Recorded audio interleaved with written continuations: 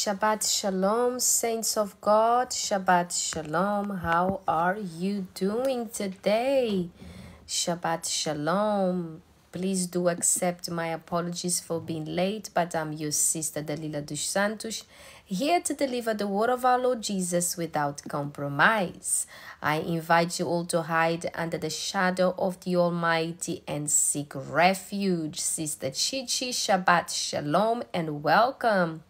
Brother Just King J, Shabbat Shalom and welcome. Sister Michelle Toya, Shabbat Shalom. Shabbat Shalom, Sister Hebrew Girl. Shabbat Shalom, Sister Portia Slick. Welcome, Sister Stephanie. Bom dia, minha querida irmã. E como está? Sister Jacqueline Bogle, Shabbat Shalom, my sister. How you doing? Shabbat Shalom, Sister Emily Jackson. Shabbat Shalom, Sister Andrea Watson. Shabbat Shalom, Sister Titi Ture. How are you doing today, my sister? Sister D, Shabbat Shalom, twin. Shabbat Shalom, Nosi for Hadepe. Shabbat Shalom, Maps. Shabbat Shalom, Sister Bella. Shabbat Shalom, Brother Jerome. Shabbat Shalom, Sister Jacqueline Bogle. I'm okay, saints. I was just a bit late because I was chatting with Sister Lori that wasn't here yesterday. And before I go further, I just want to thank you for praying for her yesterday because she wasn't in. She had a problem with her phone and she couldn't connect to the live stream.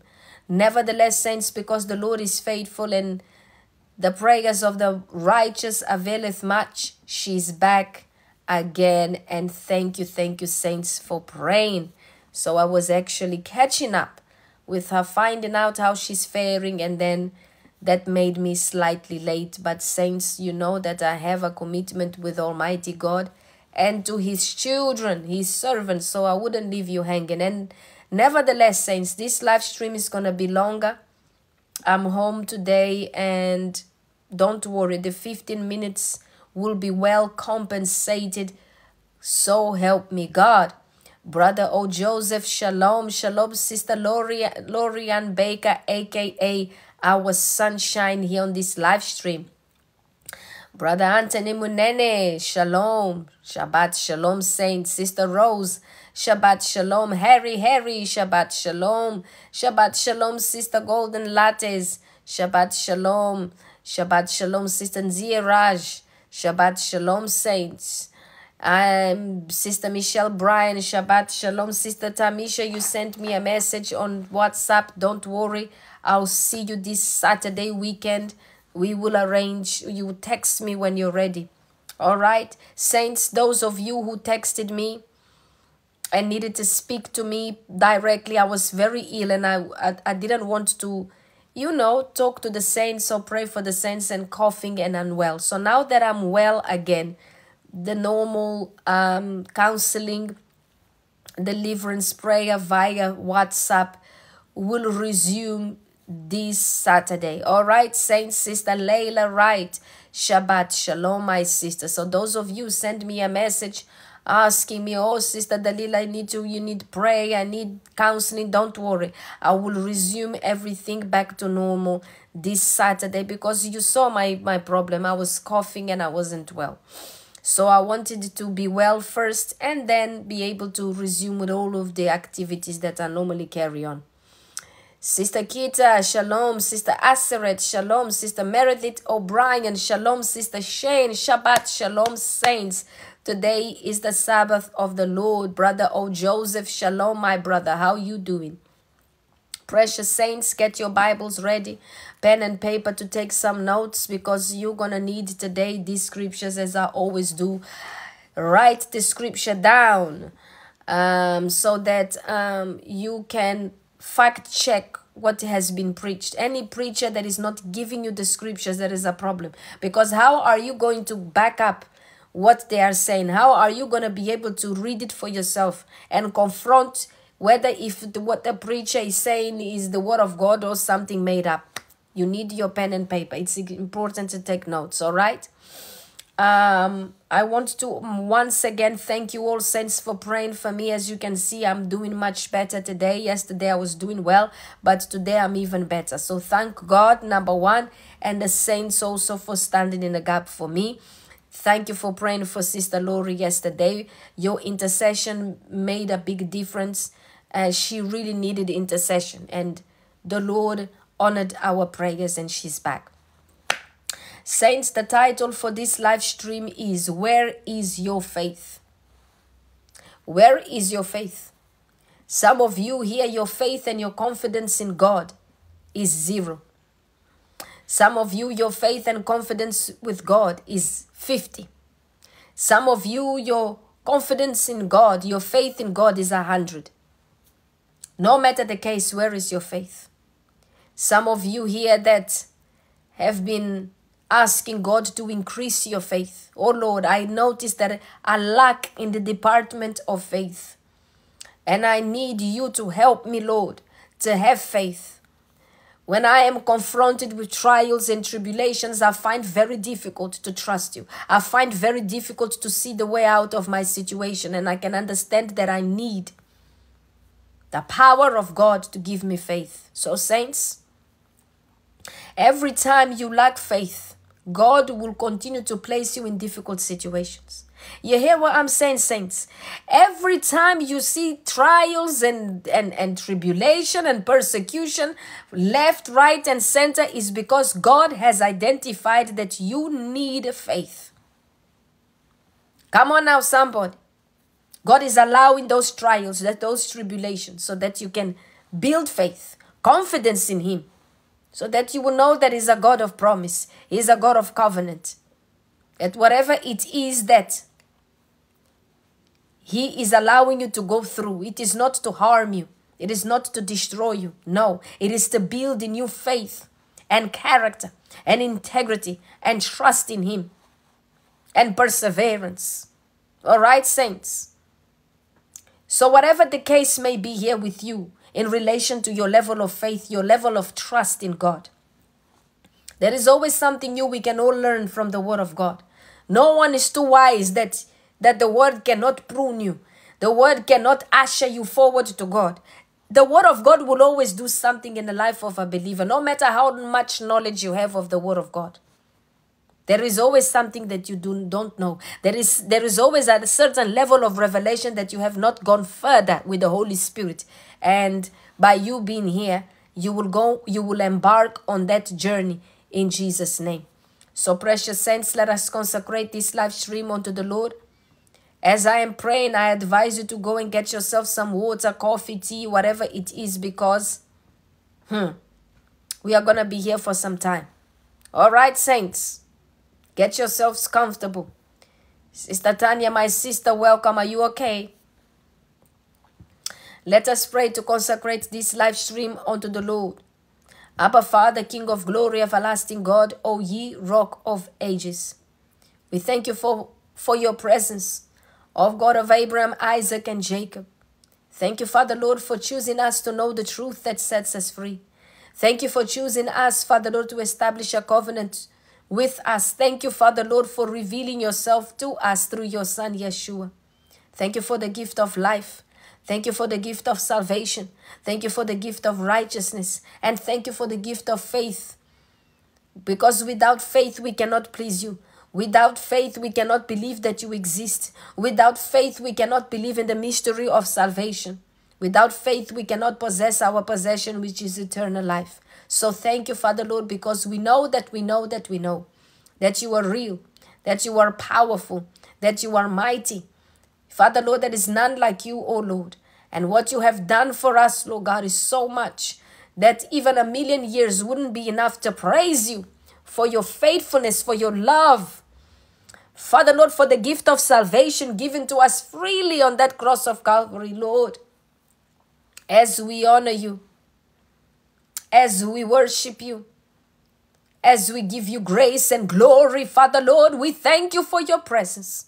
We thank you for your Holy Spirit. We thank you for your peace that surpasses all understanding. We thank you, Father Lord, because we are here, Father Lord, not because we are stronger than others, wiser than others, but we are here because of your mercies, Lord God. We are here because of your mercies, because, Father Lord, you have given us a second chance. Hallelujah.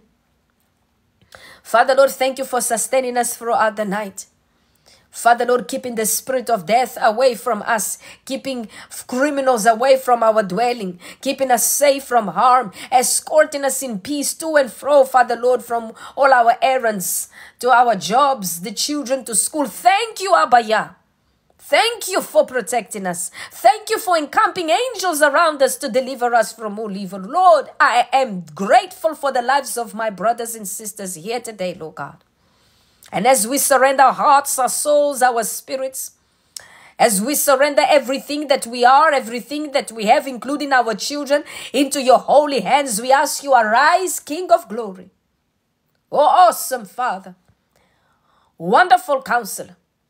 And Father Lord, manifest your presence on this live stream today. Find expression in our midst, Lord God. Reveal yourself to us the way you have never yet, Father Lord, revealed. Because, Father Lord, some of us, our faith is not enough, Lord God.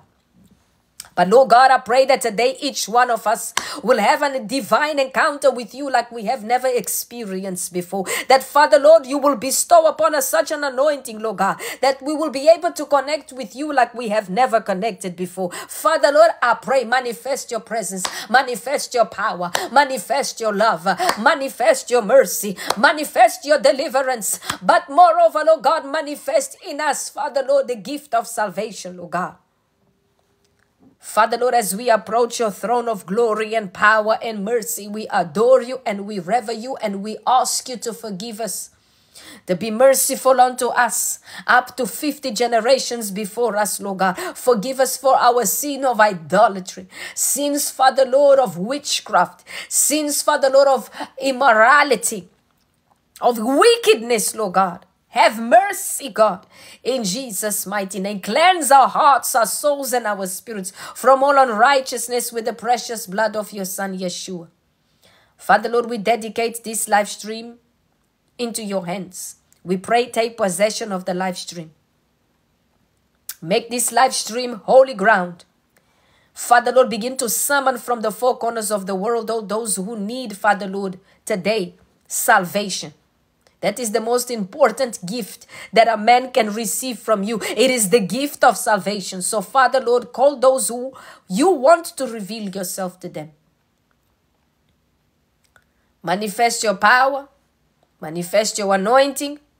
Manifest your peace that surpasses all understanding. Manifest your greatness. Break yokes. Set the captives free, Almighty God, and begin to bind, Father Lord, principalities, rulers of darkness, wicked and demonic spirits that have been assigned by the enemy, Father Lord, to cause confusion in our midst, to steal, kill, destroy, and divert souls from your kingdom, and to cause all manner of confusion, Father Lord, on this live stream. And cast them all onto the bottomless pit of the abyss forever and ever. Never to have power, control, and authority over us and the live stream. Father Lord, we rebuke every distraction of the enemy in the mighty name of Jesus. And if there is any agent of darkness here, Father Lord, seeking to cause confusion, send arrows, destabilize, and scatter us, Father Lord, I pray that today you will also bind them with the everlasting chains of the Holy Ghost fire and render them completely powerless. That their knees will bow and their tongues will confess that Jesus Christ is Lord. Hallelujah. Almighty God, as we are gathered here, look after our children at school. I place them under the blood of Jesus as they are in school. I pray that you will guide them and protect them. I envelope each one of us summoned here with the blood of Jesus. I drench and saturate the live stream and our very environment with the precious blood of our Lord Jesus. I call upon the power of the Holy Ghost to guide us, to give us knowledge and understanding of the word. And I pray, reveal yourself to us. Manifest your power. Manifest your anointing that breaks yokes, Lord God. And you, Father, that reveals all things, because it is written, nothing will be hidden to you. Reveal yourself to us and everything else that needs to come to the light of the gospel so that repentance can take place. In Jesus' mighty name we have prayed. And we are praying, Father Lord, as well, anoint my lips with the fire of the Holy Ghost and use me as a trumpet to sound the alarm that you are coming back again, Lord Jesus, to judge the living and the dead. And we ought to be prepared to see you, Father Lord, on that fateful day. Oh, Father Lord, as I pray, Father Lord, take control. I no longer will be speaking, but you will be speaking through my lips, through my mouth. I'm just a vessel, Lord God, ready to be used by you, Lord God. So thank you, Jesus. Because I'm a wretched sinner, yet you found it that you could use a wretched sinner like me, and I am grateful, Lord God. Now, we all appreciate you and we love you. In Jesus' mighty and matchless name, amen, amen, and amen. Precious saints, I want to rebuke every cough in Jesus' name. You know, the devil is trying, because all throughout the day I've been on the phone talking to different, talk to my husband. I spoke to him, and then I spoke to Sister Lori. And I was talking all day. Nothing has happened. As soon as I log in, I'm coughing. You see? But I rebuke that in Jesus' name. We will gather here without any cough. Precious saints, let us go to the book of Hebrews. Chapter 11 from verse 13 to 25. Before I go further, I need to tell some of you here that when the word of God is being taught to you, it is a very sacred moment. So please do not write any scriptures that are not connected to the ministration. Okay? There is nothing wrong in you having scriptures that you would like to share it with us. Leave it to the end and say, I would like to share this scripture with the saints. And then you are free to do so, because it's not a dictatorship here. It's just that we just want simple order. You want to complain, you want to vent. The live stream is not a platform for venting and complaining. Number one, you are exposing yourself. Quietly inbox me with your problem, okay? Because you don't know who comes past this live stream, and you could be an agent of darkness and you see your problem there, and they will intensify it by sending an arrow, because you are presenting your case to men and not to God. Okay? You want to talk about something, inbox me. You're not happy about something and you want to complain about somebody, inbox me. If you have been corrected by a moderator because you are violating the rules of the live stream, such as when is the prophetic hour, you are judging those who are being prophesied, you deterring them from identifying. And there is a sister here that you did just that. When someone was being called forth with during the prophetic hour, and you began to judge them, wow, how can a person be like this and like that? You are judging them. And then when the moderator tells you don't do it, it is wrong. You are deterring the person from identifying, and you are insulting the moderator. The moderator is here chosen by God. The moderators are here by divine appointment. Okay? And you can't do that. Don't think that the moderators are nobodies. This is just like a church. It's just that it's online. Would you go and insult the usher if the usher says to you, look, you can't do this, you can't do that because these are the rules of the congregation? Would you go there and insult the usher? You wouldn't. So don't do here, because you think that it's online. You can abuse the moderators, insult the moderators, and don't listen. And then when you are blocked, you are contacting me, complaining. You abuse the moderators. Do you think I'm going to join you to abuse them as well? I'm not going to do that. I'm sorry, saints, but these things need to be said. All right? Hallelujah. Let us go further. Hebrews 11 from verse 13 to 25. Saints, all these people were still living by faith when they died. They did not receive the things promised. They only saw them and welcomed them from a distance, admitting that they were for foreigners and strangers on earth. People who say such things show that they are looking for a country of their own.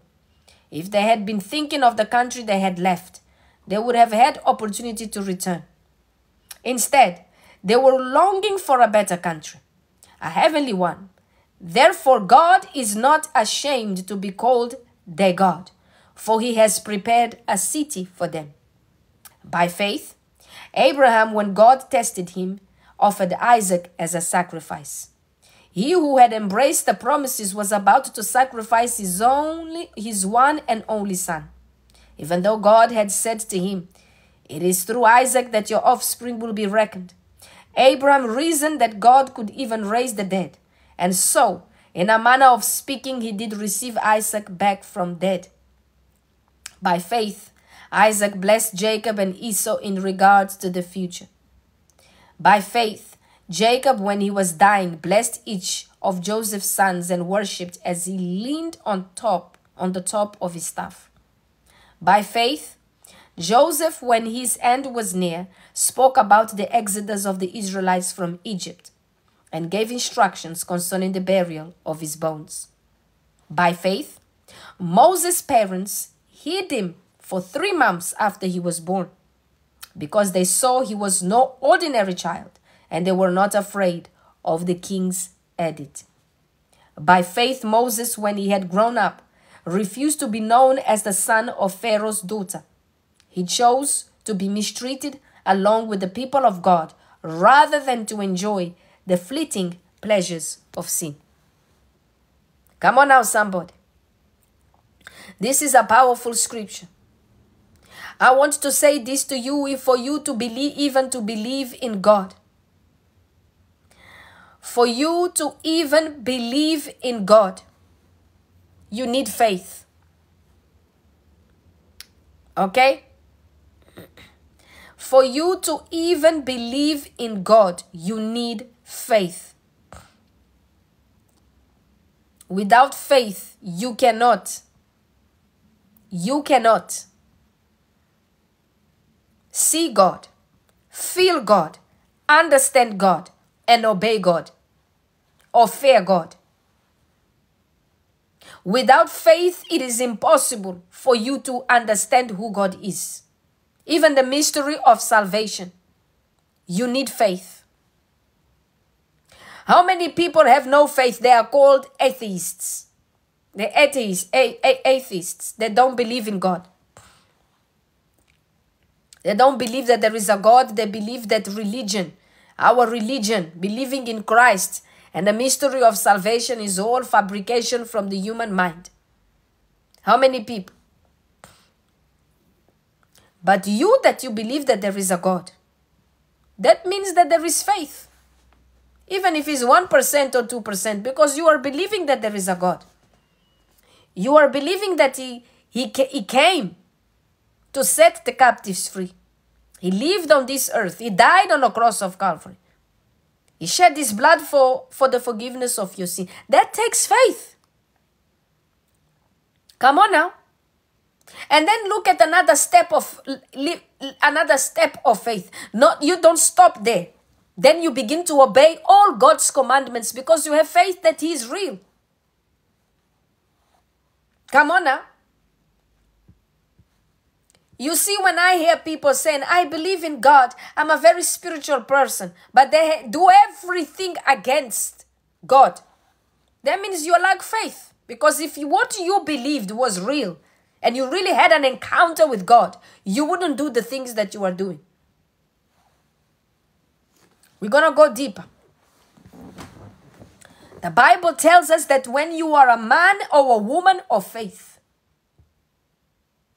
you believe that you are here on this land of the living. Transitionally, you are here passing by. You have a destination that you go. And you know, moreover, that even if the things that you are praying and asking God to do for you, even if they don't happen, there is a heaven that is waiting to accommodate you. There is a heavenly address waiting for you. God has gone to prepare a place for you. Come on now, somebody. Come on now, somebody. You know that, Lord, even if what I'm asking you doesn't happen on this plane, on this land of the living. I know that where I'm going is far much higher, far much bigger, far much prosperous than this land. I will live in righteousness. I will not have any pain. I will not die again. You know. That's why you are not fazed by whatever it is that the enemy is doing in this land of the living. You say, Lord, I know I won't be in here for too long. You will transition me to your presence. So whatever it is that the enemy is doing, he knows that he has but a short time. That is faith. Because some people don't have that level of faith. They go to church more than some of you here. Have you seen those people that go to Bible studies? They go to all programs that they have in the church, but they don't change their ways. They live like the pagans, eat like the pagans, dress like the pagans, act like the pagans. They just go to church because it's a club, to associate, to mingle, because they are lonely, because they like to be surrounded by friends. How many people? But they are not doing anything that indicates that these people are set apart. They are very much a part of the world. Church is just, do you know that some people have a culture of church? Do you know that? Some people, because their parents were churchgoers, grandparents were churchgoers, they have that habit to go to church and be engaged in church activities. But their lives don't reflect faith in Christ. Because faith in Christ is not just lip service. It needs to be accompanied by works. People don't listen. People don't have to look at you and try to guess, are these believers because they always go to their church? But I don't think they are believers, because when they live in the church, they playing all sorts of music in their car. They are smoking outside of the church. They are drinking. They're in the clubs just like us. Are these people Christians or are these people non-Christian? What are they? People are confused about you. They don't know where you stand with God. And they are unbelievers. They are not even church people. And let me tell you something. Those of you believers in Christ Jesus, when God begins to test you, instead of you zip it and begin to glorify God in that test, you begin to blaspheme. God does not love me. God must hate me. God is busy blessing everybody else, but he never blesses me.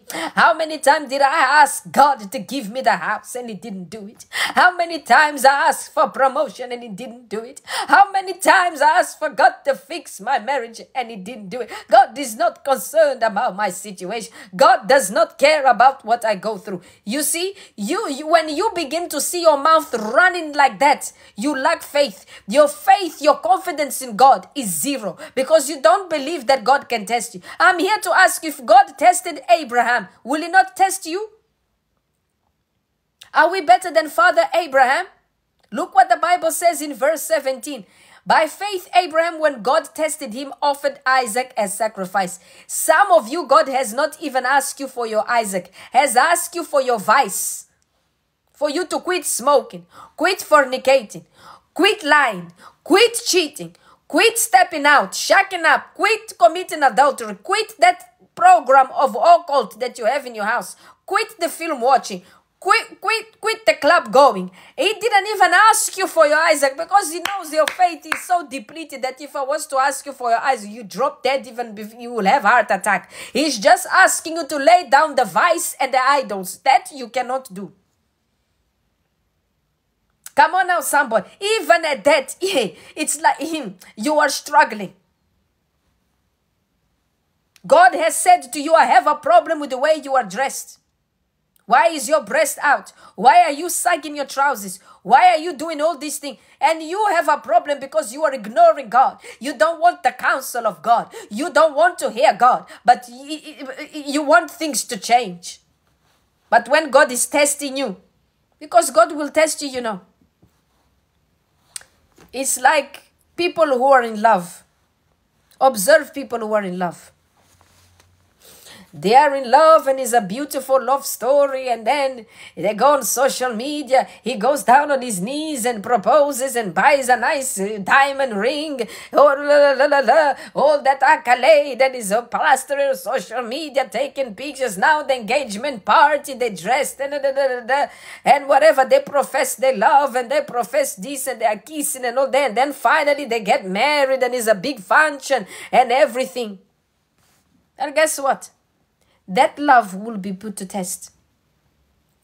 Once those two young birds get married and they begin to cohabitate, share the same house, have to get up in the morning and see one another without brushing their teeth, and seeing the young beautiful lady without the lace wig, or see the lace wig with the glue coming out, and then now they live in the toilet and it's smelling, and now the husband is coming from the gym, and it's because, remember, it was all and good and flowery because each one was using the toilet at mama's house without no advertisement and everything. And the pictures online, and when they FaceTime, she had her wig on and he was and she was But now that you are in the same house, those vows are gonna be tested. Come on, everything in this life comes to testing. Don't worry. Even what you lied on your CV to your CEO for you to get the job, now that they are testing you, they are squeezing you like a lemon to see what kind of juice you have.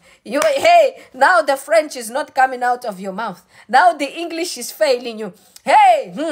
Now the grammar has left you. You are all alone on that computer. You are all alone, and then you are now saying, Jesus, what did I do with my life? I am a liar and a cheater and a deceiver, and I'm paying for it. Come on now, everything is going to come to a test. You that like to lie on social media that you have this car, and you take pictures on that BMW that is your uncle that is 60 and he has worked for and saved for retirement. And you now taking the car for a spin because the uncle has told you that, okay, you can take the car and as long as you bring it back. You are taking pictures, posting yourself on social media. And then when you are caught in the supermarket with that your little Ford Sierra that your mother doesn't want anymore, you are feeling some type of way because everything that you do will be tested. The test will come. Don't worry. Oh yes. You are editing your pictures, filtering them. You are yellow, but in your pictures we are seeing you tanned and nice because you put a filter. Oh yes, don't worry, I will address everything. And you that put the lighter filter when you are chocolatey. We're all deceiving ourselves. The chocolatey people want to be light skinned and the light skinned people won't be chocolatey. And then when that person that you've been lying and sending your selfie, they catch you at the gym. And they say, I thought this was a chocolate sister. This is not a chocolate. See, this is not a brown sister. She's a liar. And the yellow sister that said was chocolate. You are not chocolate. We're all deceiving. Everything will be put to the test. But some of you here, God is not even asking you for your Isaac. He has not come to that stage yet. You know why God asked Abraham for his Isaac? Because God had already tested Abraham on every level. So that was the last level of testing. Some of you, God is just testing you the way you speak. You swear too much. You talk like a sailor. You swear like a sailor. God has told you, look, you're going to have to stop this kind of language. It is not right. Some of you, God has just told you, look, quit the smoking, quit the fornication. Stop lying. I don't know what God has told you to do. And He's testing your faith little by little. But you can't even... You see how you go, your children play games. I don't understand much of games, saints. Even when I was young, I wasn't much into games. But I understand a little bit. Games have levels, right? You can't pass level 0, which is the easiest. Anyone that has begun to play a game, the first level is easy. You not even that level is hard. How will you even be asked for your Isaac? You won't. God knows.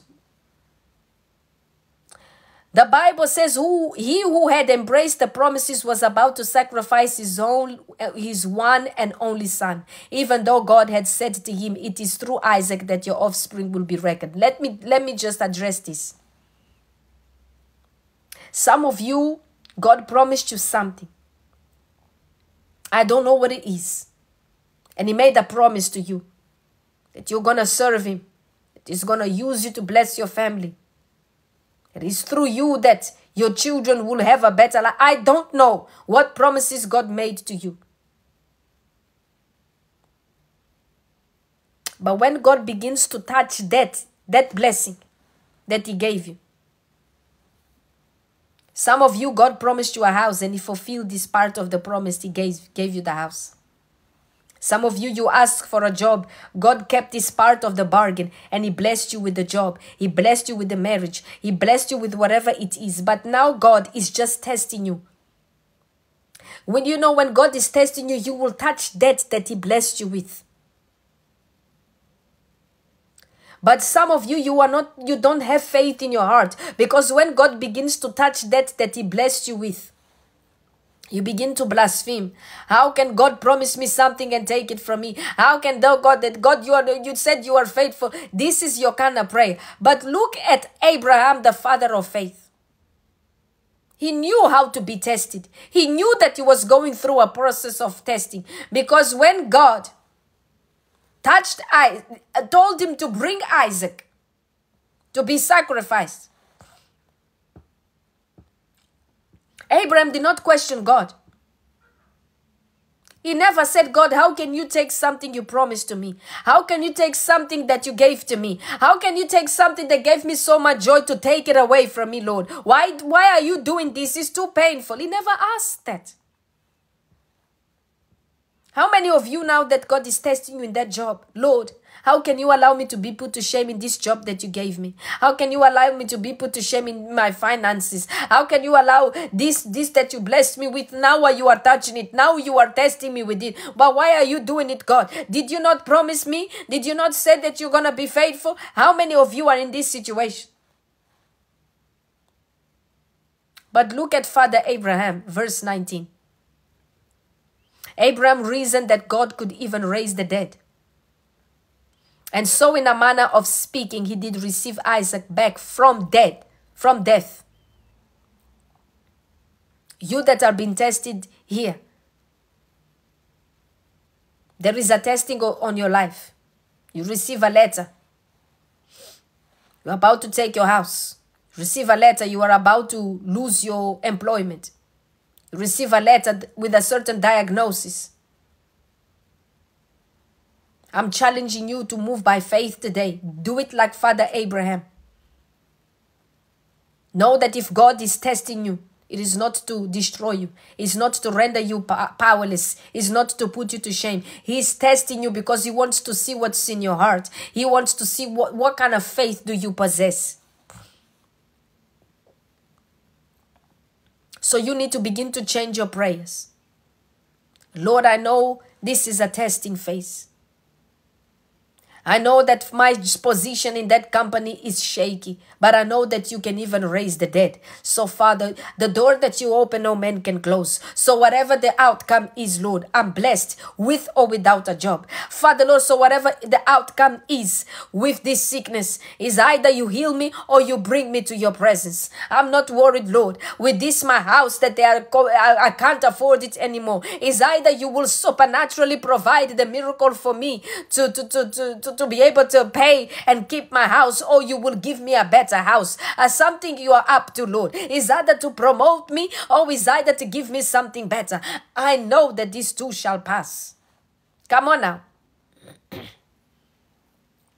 That is the faith that God wants to see in you and in me. Come on now.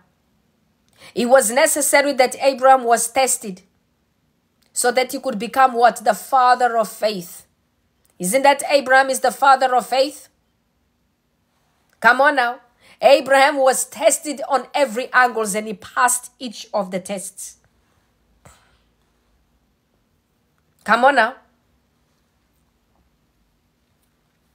Look, By faith, Isaac blessed Jacob and Esau in regard to their future.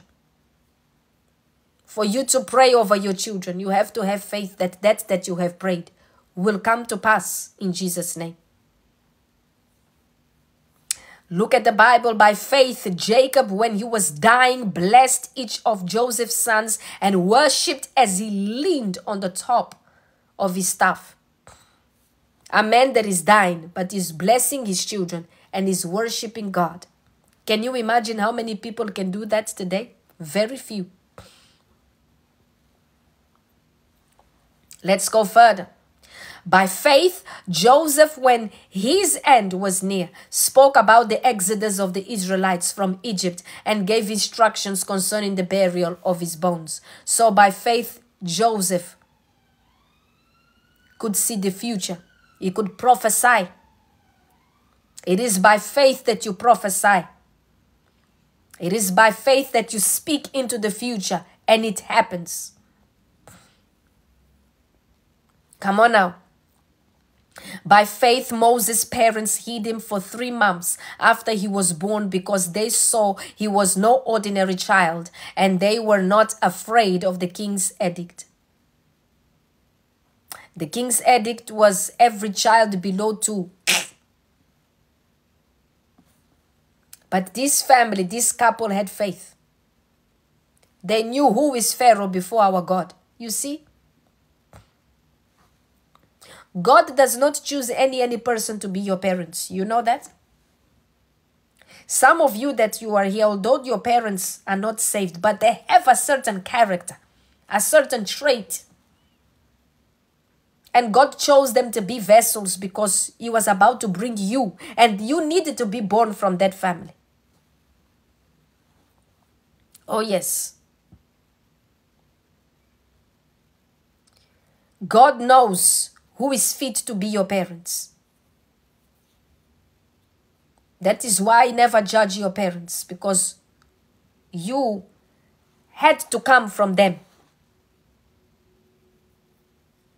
Look at the faith of Moses' parents. Moses' parents are in the Bible, mentioned as champions of faith. If they didn't have faith, they would have handed over that child to be by the Egyptians, because that was the edict of the Pharaoh there. Every child below 2 must go, male child. But because they knew that the God they served had a plan, a purpose for Moses, they were already moving in the prophetic. Come on now. Some of you here that are listening today, you have siblings. But you always felt that you were different than your siblings. And your parents always commissioned you more responsibility than even some of your older siblings. There was always something about you that your mother and your father, they knew they could trust you with money. They could trust you with the house keys. They could trust you with the baby in the house. They could even trust you going groceries and bringing change and the receipt. But they didn't trust your siblings. And now, but my mom, she always gives me so much responsibility, because they know who is who in that household, who is to be trusted and who is not to be trusted. Same thing with God. When he when he looks at us from heaven, he knows this one with money, don't trust him. You will squander it. That one with the congregation, don't trust him. He's a gossiper. He will destroy the church. That one, don't even trust him with any counseling. He's wicked. That one he's got the spirit of anger. Don't trust him with anyone. God knows each one of us. He knows. He knows. He knows. And let me tell you something. If God is testing you, it's because he trusts you that you pass the test. Come on now. Remember Job. God did not choose any man to test any man. He chose the finest. He chose the best he had to be tested. And it happened to be Job. Job was a candidate to be tested. Some of you, you know why you're not tested? Everything is good in your life. Because there's nothing good God needs and wants from you. Your life is average. But a man and a woman that have that God has chosen to walk with him will be tested every day, even little things. So if you are being tested, it's because there is greatness in you. If you are being tested, it's because God wants to reveal that you are strong. Listen. When I was in school, as a young little girl, I was bullied. Because I was always the shortest one in class. I was always the person that was tiny. And I was picked on because I was, I was short. And when I was short, not when I was a child, I had a lot of freckles. And those days of freckles is not like now. The freckles are pretty. They were not pretty back in my days. And I was mocked. All sorts of things. Children are cruel, right? But the more people began to bully me and do these things, I realized that, look, I'm not that weak as I used. Now I defend myself. I used to defend myself. And I used to use my mouth to defend myself and say some things to them as well. You see? So I understood, no, I'm not as weak as these people portray me, because when I respond to them and I defend myself, they're quiet. They're not saying anything. So some of you are being tested because God wants to realize that you are stronger than what you think. You are more intelligent than what you've been told. You are more wiser than what you perceive. There is greatness in you. God is not going to test somebody that has nothing. Testing is what? It means that there is something in you that needs to come out. Come on now. You that you've been in school all your lives. All of us been to school. There are those people in class that don't say much. The teachers asking questions, they rarely put their hands up to. But there are those all the time. But when the test comes or the exam comes, they all fail, and that person quiet that doesn't say a word passes the exams with flying colors. Even the teachers, when with the results of the test, they are shocked. Some teachers get shocked because they had an idea that, the intelligence one are those ones. But when the test comes, no. This one is the one with the gift. That one is the one. Then he begins to know his class and who is who. Because looks are very deceiving.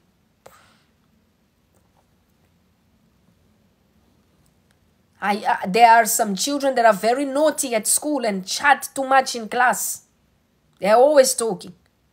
And the teacher stops the class. Oh, what was I saying? I bet you don't know. And that child, because he's a genius, will say, oh, no, it's miss. You are talking. And the teacher is ashamed because she thought that this one is one of a troublemaker. But when that child begins to tell her what she was saying or he was saying, they're shocked. Because why? The child is a genius. Although he's chatting, but he still pays, because there are people like that. They mess about, but when it comes to the test, they pass it. Have you noticed people like that? They play with you. They're not studying. You don't see them reading any books. But when they go for the test, they pass the test. And you've been reading and you fail. Because some people are just gifted. Some people are just great. But if they don't go through the test, the teacher's not going to know. The teacher's just going to brand them as troublemakers, brand them as mischievous. But it's when the testing comes that the teacher understands, hey, this one giving me trouble is so intelligent. That one that chats so much is so brilliant. You see, testing will bring the character. Who is who? You see that? For instance, I'm going to give my example, me and my brother. I have a younger brother. And I used to study all night and stay and read, because my learning is slow. I'm not like other people that can learn and absorb it. For me, I take my time. I'm not that brilliant in terms of being able to absorb a lot of things, because I'm not a parrot. That business of being a parrot, I'm out of it. When I read something, I cannot just memorize it. I have to understand what is the reason. why this person is saying this. And until I can understand it, I will not be able to understand and explain to you and write it down. Because we are all different. But I have a younger brother that as soon as he reads a book or a manual, he's memorized it. You give him any number, memorize phone numbers, he knows them by heart. But I'm not like that. I don't have that gift. And I used to be upset with, why is this, my brother doesn't study. He's reading 3-4 times and he goes for that exam and he's done it. Me, I'm struggling to even memorize times tables, even until today. If you ask me how much is 7 times, I will, I have to get, you know how I do times table, saints. I have to go and write down the times table, and then I'll do it that way. But if you ask me just any times table like that, I can't tell you. Some of them I can remember, some of them I can't. Do you understand? So we're all different. We all have different capacities. We all have different mindsets. We all have different talents. We all have different gifts. And the test is just a test. Is to know how much information were you able to absorb in 3 months. That's why some majority of people that are very brilliant, they bank off. They quit. They drop off school because it's very difficult for them to memorize things, and they don't like to be locked, confined in a classroom. They can't learn like that. And there are countries like Sweden, for example, that a child, they don't start school until age 8. From age 4 to 8, they play, they sing, they jump, they do all different things. It's only from the age of 8 they begin to learn A, B, C, D, whatever. And they produce the most intelligent people and efficient people in the world. And they don't have long hours of school like other countries. They are there or half day, half morning or half afternoon, and they go home. And they are intelligent. Look at the things that technology, they create everything. Even Elon Musk did not go to school that much. He was a man that was creative with his mind. He went out and about creating things. He had to understand the purpose of things. He studied the things on his own. So the testing is just they want to know how much information you have gathered. But the testing of God is not different. You have read the Bible. You know the scriptures now. You know the promises of God. You know what God requires from you. You have confessed God with your mouth. You confess the scripture. Then now God wants to see, hey, that scripture that you receive, I'm coming to test you now. How much fruit? Is it producing any fruit? You received the scripture, yes, but is it producing fruit in your life? He's coming to check. Did not Jesus go to the fig tree? To check if the fig tree had some fig. You know why Jesus got so upset and cursed the fig tree? It is not because the fig tree didn't have figs for him to eat. It is the audacity of that fig tree looking like it had fruits. Looking so luscious. Deceiving. And make him waste his time and walk to the fig tree to look and make him look for the fruits. Hey, but this, what is with this fig tree? How can it not have any fruit and it's so beautiful and luscious? What a deceiving tree. Some of us, we are like that. We have an appearance. We look holy. We look like we have fruits of righteousness. But at home, watching porn, immorality. At home, insulting husband, insulting the wife, abusive to the children, lying, deceiving, all sorts of things. You see? It's the audacity. You look like something, but that you're not. Like those people who go on social media and pretend to be something that they're not. They call them catfish, isn't it? One woman that has not even one tooth in her mouth is wearing dentures, buys lace wig and this, and takes pictures and put filters on and this and that and this and that, and posts on dating sites. arrange the dating, and then when she goes there, the man is thinking, but does this woman have the wrong address? Is this the person?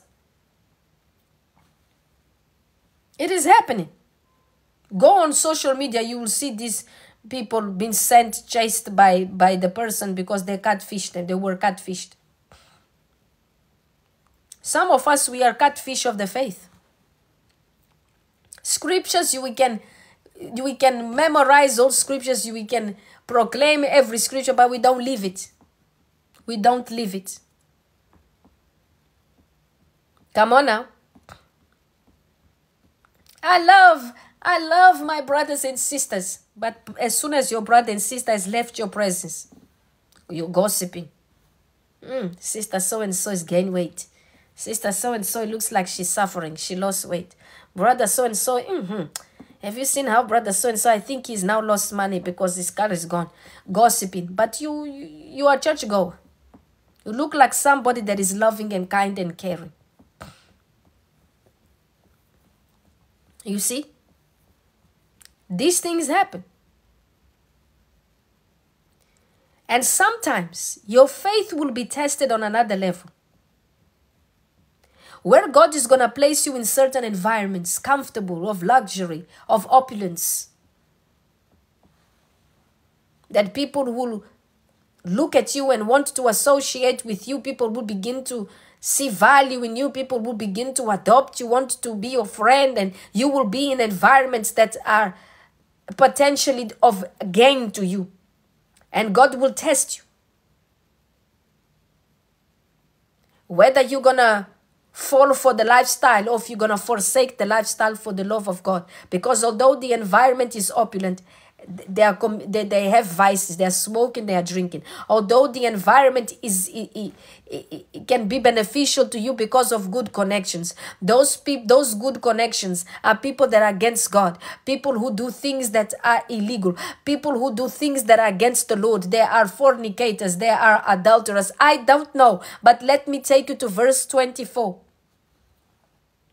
Verse 24 says, by faith, Moses, when he had grown up, refused to be known as the son of Pharaoh's daughter. He chose to be mistreated along with the people of God rather than to enjoy the fleeting pleasures of sin.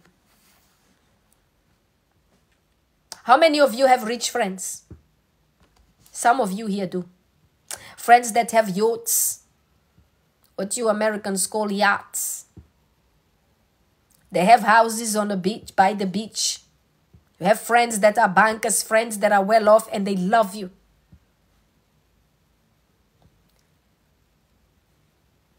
Come on now. But every time you go to visit them, they are smoking those Cuban cigars. They have a girlfriend there and is not their wife. Committing adultery. They use vulgar language. They don't mind compromising their morals for something. You see, Moses could have done just that, compromise. Because of what? What he could gain, having a rich royal family. With prestige, status, royalty for that matter. But he said no. He said no. He chose to be mistreated along with the people of God. Sometimes you're going to have to say, Lord, I would rather lose than to be among the rich that are cruel and wicked, than to be among those who can be of help to me, but they are your enemies. You're going to have to be you're going to be in situations when you're going to be weighed on a scale. And you're going to have to decide whether to run with God alone or to run with the movers and shakers on your way to hell. You're going to have to make a decision. Some of you that you are in business, you are a businesswoman, you are a businessman. There is going to come a time when you're going to have a business proposal that it could be of benefit to you, great financial benefit to you. But in order for you to reap that financial benefit, you're going to have to forsake the laws of God. You're going to have to turn a blind eye to the commandments of God. And you're going to have a tough decision. Make that money or keep the commandments. Because that takes faith. That takes faith. Some of us will be tested when things are good, when you are getting blessed, when people are elevating you, people are ushering you forward, people are adding value to you. And then you're going to come to a point where you hit a wall, a brick wall. The commandments on the right side or the things of this world on the left side. You choose. What will you do? Because I'm telling you, it's easy to say we love God when we have not been in that situation where, hey, it's either God or nothing. It's either God or the things, because that takes faith. For you to say no to any indecent proposal, it takes faith. Because people say you are crazy. How are you just going to turn this business deal for a God you have not seen? For a God that you don't even know whether exists or not? People are going to say this woman is mad. This man is crazy. People are going to say these people have lost their mind. How can you lose this business proposal like that? Something that could change your life and the lives of your children and the next generation to come. But because you know that you are here as a pilgrim, passing through, that you have an eternal destination to go, you will say, I don't care about how much money it is. If I have to deny my God and become a pagan, I don't want it. They can keep it. Come on now. Because when we hear about faith, we think that faith is just an exercise of belief that we do in order to get something. But it's also the opposite. Is you believing that God is real. He's a faithful reward of those who diligently seek Him. And that He has a heaven and He has a hell. You choose. Come on now.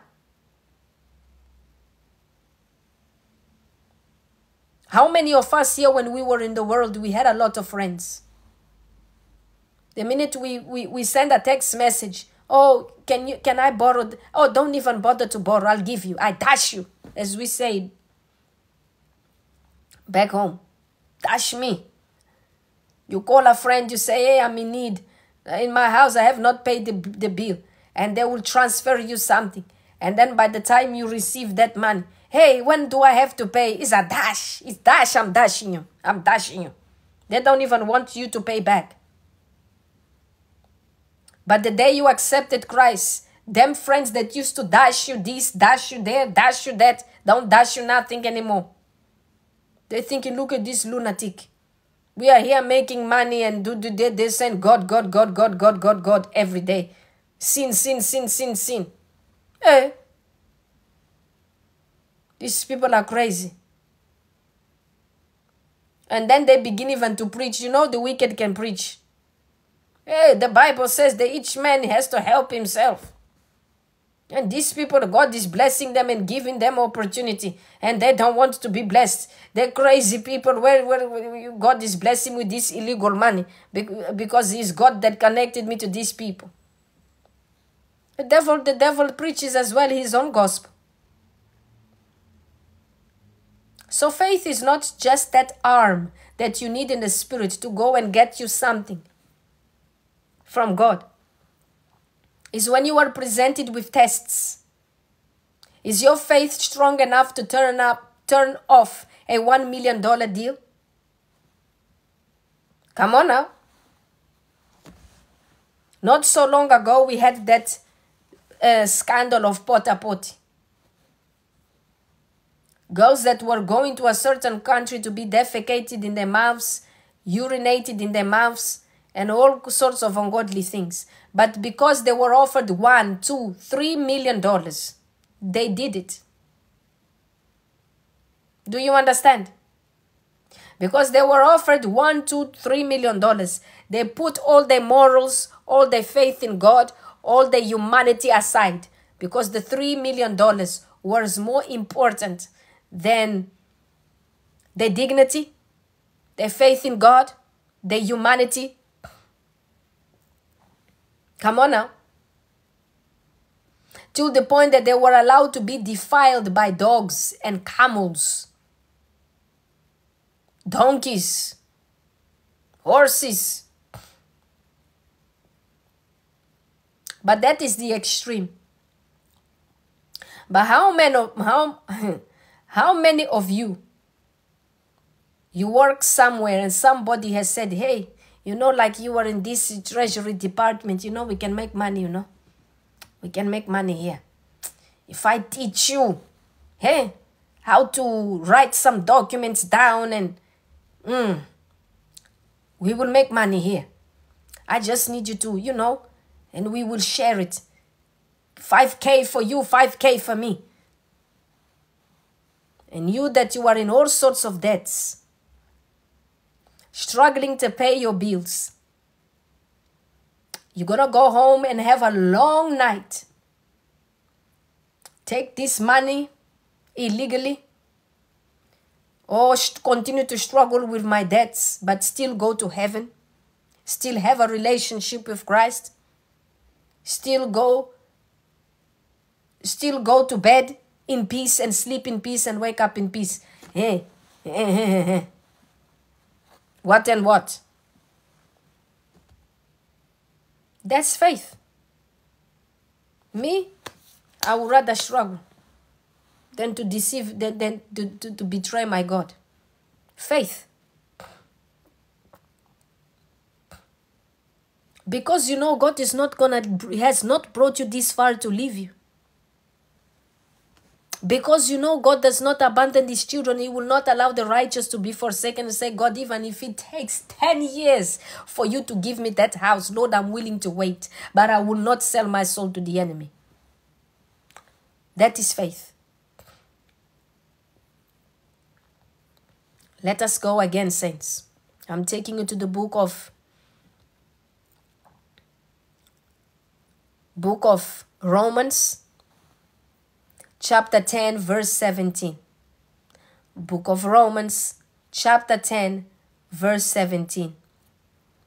Consequently, faith comes from hearing the message, and the message is heard through the word about Christ. Some of you that are here today, I'm sorry to break it down to you. The reason why your faith is so tiny, is minimum. It is because your level of knowledge about the Word of God is extremely limited. You don't have the habit of sitting down and have a feast with the Word of God. Have a banquet with the Word of God. Have you ever had those big fishes that they have so many bones, but the fish is so nice and delicious that you need to desiccate to make sure the fish that when you're eating, you don't swallow any bones. Then you have your potatoes and you have your vegetables on the side or a salad, and you are just having that meal slowly but surely.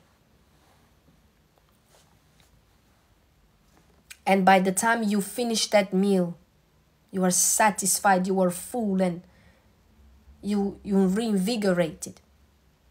It is the same with the Word of God. Some of you are not in a habit of sitting down with the Word. Do you know sitting down with the Word and reading the Word, it means sitting down to be fed by God, to taste the Word of God, to taste God and know that He's good. Swallow it and let it go down to your spirit, to your heart, and do the changing that it needs to be done.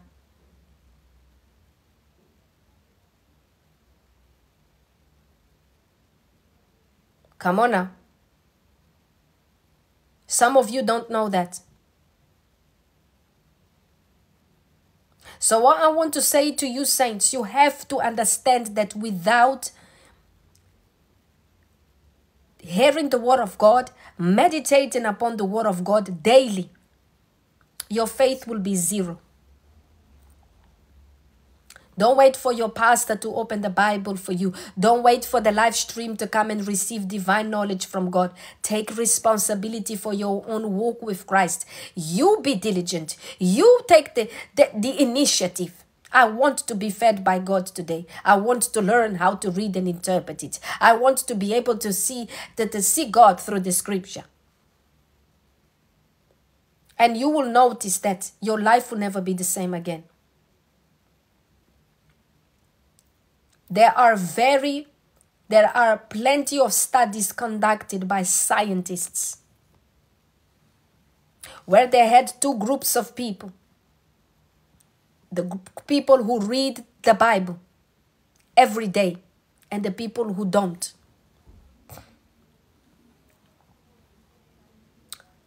How the levels of depression are so high on those who do not read the Bible. As a matter of fact, those people who read the Bible, right, for the first time, first day, nothing happens. Second day, nothing happens. On the third day, something begins to change in their brain. That part that activates good mood. There is a name for it. And then on the fourth day, worry, anxiety decreases from 100%, yes, endorphins. Thank you very much. It was established that the people who read the Bible daily, they almost had no anxiety, no depression. They were optimistic, positive. They live a more fulfilled life in comparison to the people who do not read the Bible. So it does something to you. So imagine that if a whole year you've been reading and studying and you have notes and you come to the live stream and you meditate, your life will never be the same again. What used to afflict you in 2023 will not afflict you in 2024. You are not fazed when the bill is due. You are not fazed when the mortgage is due, because you know God is going to come through for you. If he came through for Moses, will he not come through for you? If he came through for our father Abraham, will he not come through for you? You know, you read the Bible, you know how the story ends. There's always victory for us. We never lose, we always win. So when the husband begins to panic, hey, calm down, be peace. Know that he's God, he's in charge. We will pay it.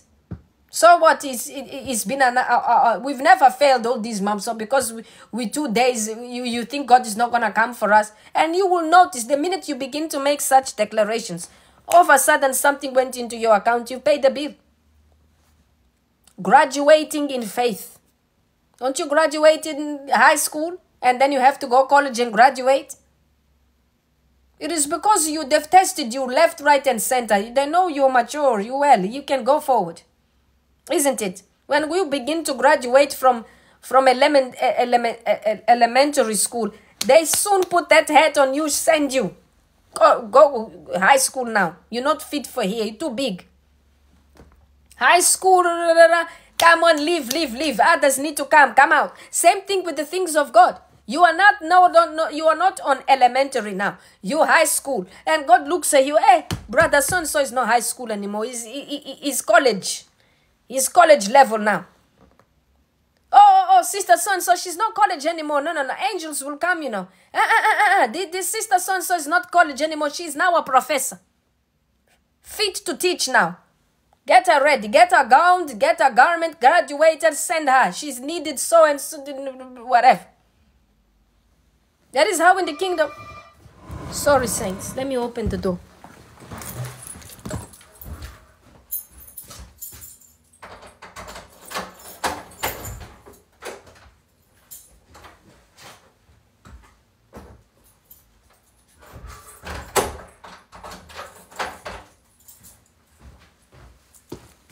These Amazon people are a problem in my life. Don't worry. Guy is pressing the bell like it's the judgment day. Saints, we ought to graduate in our faith with God. How can you be in the faith? Because we call it being in the faith. Have you ever heard of that term? I've been in faith for 20 years. But your level of maturity in the faith is elementary, is high school. It's not even college. Not to talk about you now being a professor, to be able to teach. Forget it.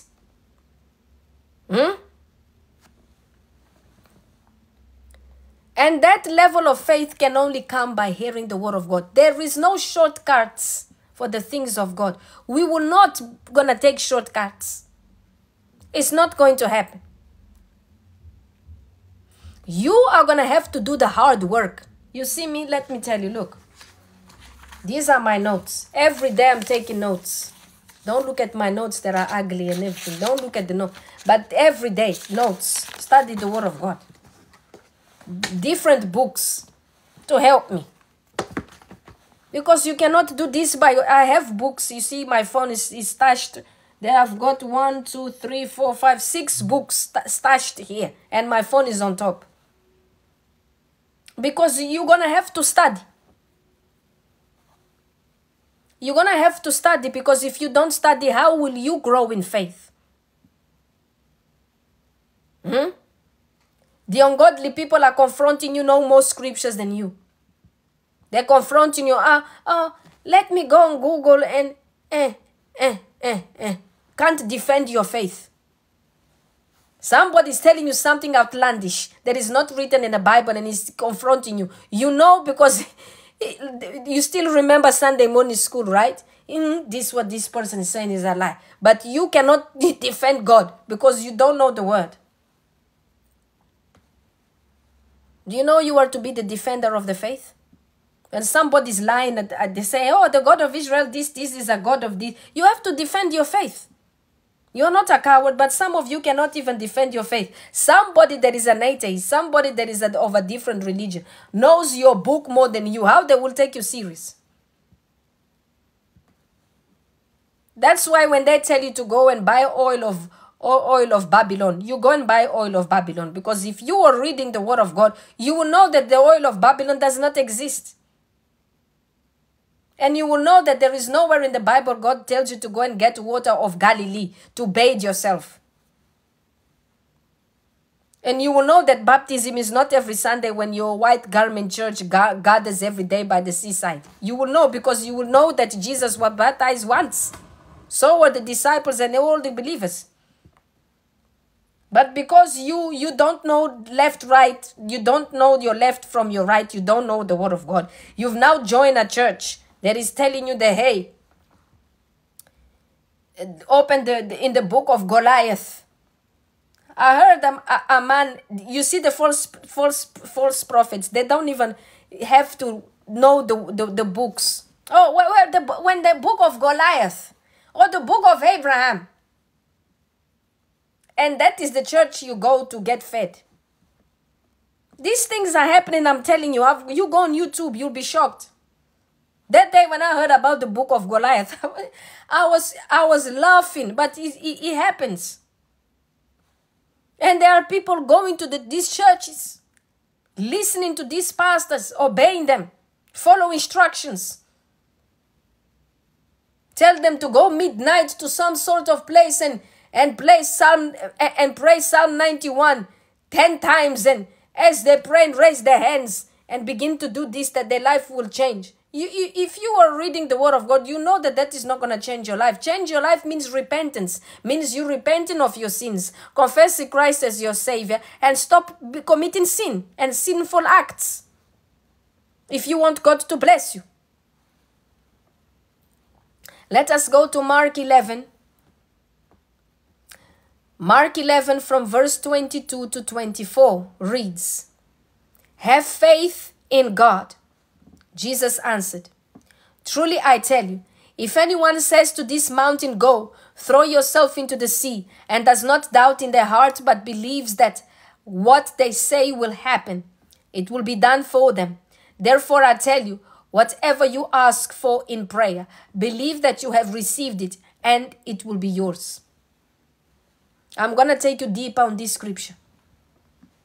Because some of those, your prosperity pastors, they are using this scripture to bamboozle you to think that faith in God is all material, is for you to attain material things. If you are struggling with a sin, many of you are here.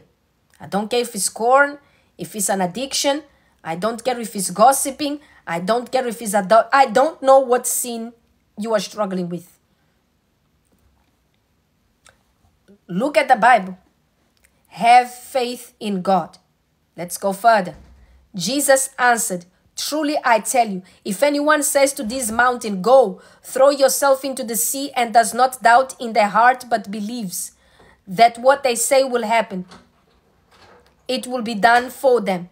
You that have a problem, a sin, a difficulty, if you have faith, you will not sin again. Come on now. If you have faith, it's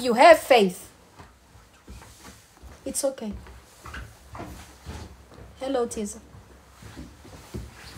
If you have faith, you will not sin again. I'm talking about sin.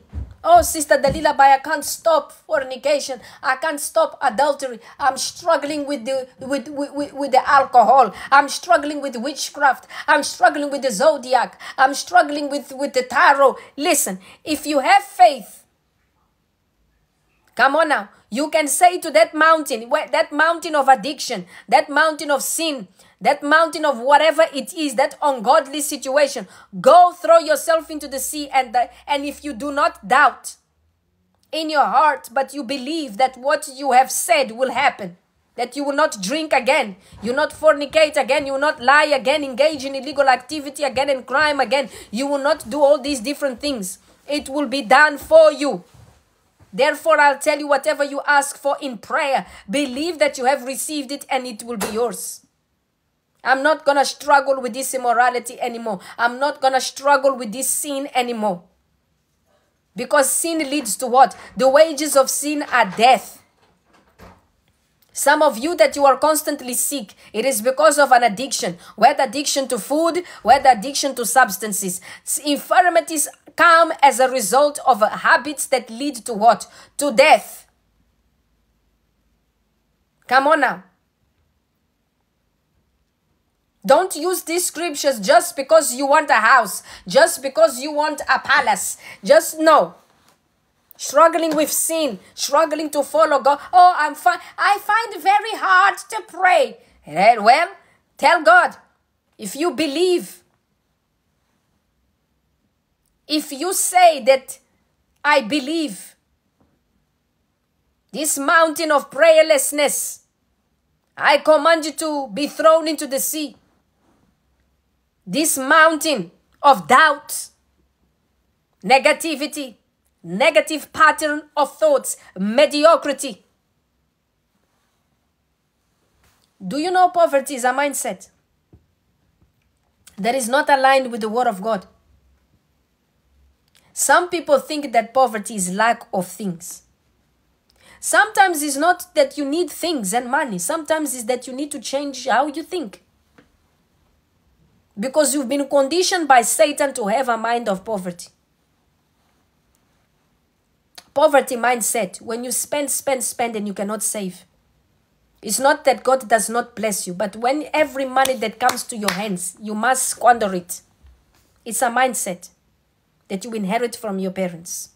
Your parents were overspenders. So were your grandparents.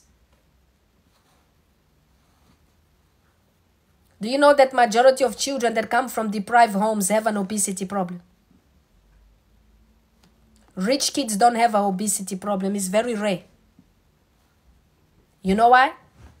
Because we grew up in lack. Listen, I'm going to tell you that poverty is a mindset. Because most of us here, I put my hand up, we grew up in lack. We didn't know whether tomorrow we're going to have ice cream. We're going to have whatever it is. So every time mom got something, we would just... Because why? We didn't... Rich people always have ice cream in their fridge, always have the best of fruits, always have the best of foods. They have a chef that cooks me. So for them, they don't have any food insecurity. So they will not overeat. Okay? Unless... And also, I'm not talking about just food insecurity.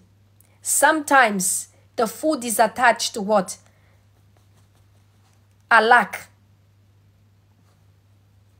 Sometimes people are trying to compensate because they are bullied at school. They feel that they are different and they use food as comfort. There is that as well.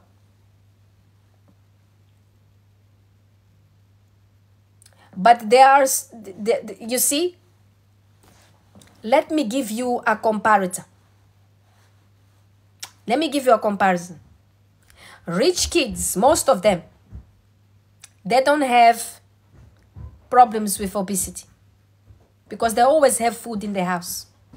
But because their parents are never around for them, they're always working.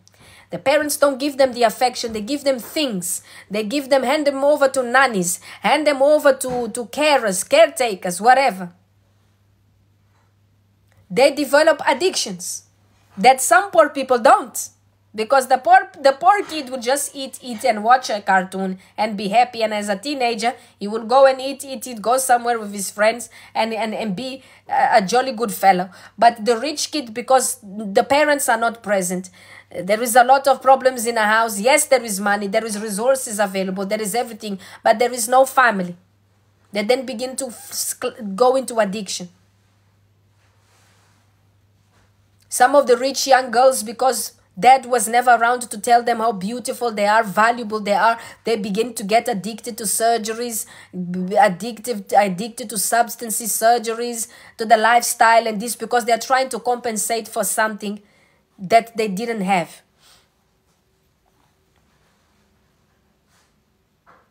That's why we pray against generational curses to break them. Rich people have them, poor people have them. Okay? It's just that the devil acts differently in different bloodlines. But I'm just teaching you. Compare it. If your child is overeating, are you giving attention to your child? Are you spending time with your child? Quality time. To hug that child, to get to know that child, to nurture that child, to mentor that child, to pray for that child, to take that child out, play with them. Are you taking time or you're not? Do you even know your kids? Because it's not just rich people. Some of you here, you are working so hard. Your children are being abused with these carers, with these people that you don't even know. Because why? You think that providing for your child is more important than you spending time with your child. You're going to have to make sacrifices. You're going to have to decide that having a career or having a child, because you could be dealing then in 20 years' time with a situation that you will begin to feel like, hey, I'm in trouble. You put yourself in trouble.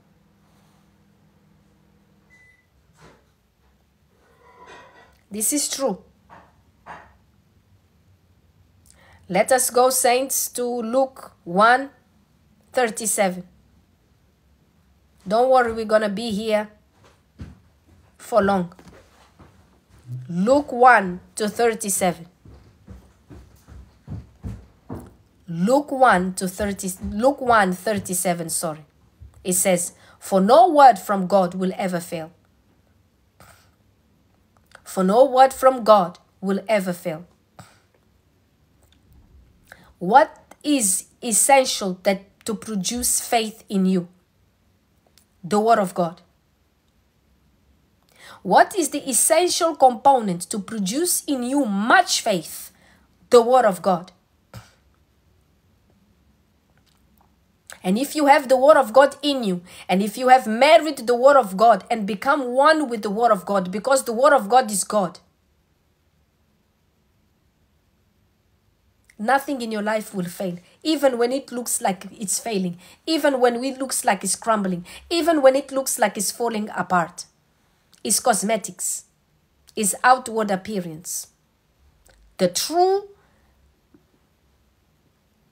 essential thing to understand here is that for no word from God will ever fail. If you have married the word of God, you are one with the word of God. Come on now. You are one with God. That means that that word is in you, right? Producing faith, and therefore you cannot fail. You cannot fail. Because you receive that word of God that cannot fail. Come on now. Is it making sense? For no word from God will ever fail. Meaning that everything that God has released through his word will come to pass. You are what the Bible says that you are, not what the world thinks you are. If the word of the Lord is saying that you are blessed and highly favored, whether you are having difficulties or not, that does not invalidate what God has already spoken, that you are blessed and highly favored.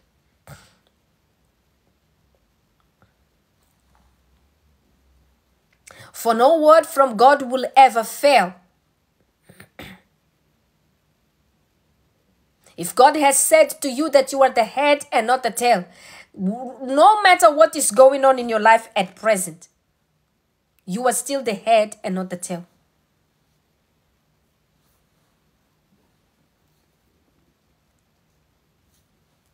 I remember when I was a child, and my grandmother used to say something interesting to me. She used to say, Dalila, poverty or lack of things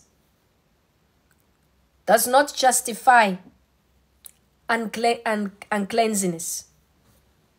Ever seen those people that say they don't shower, they don't iron their clothes, they don't do anything because they're poor? Their poverty has become an excuse for them not to have any love, any pride.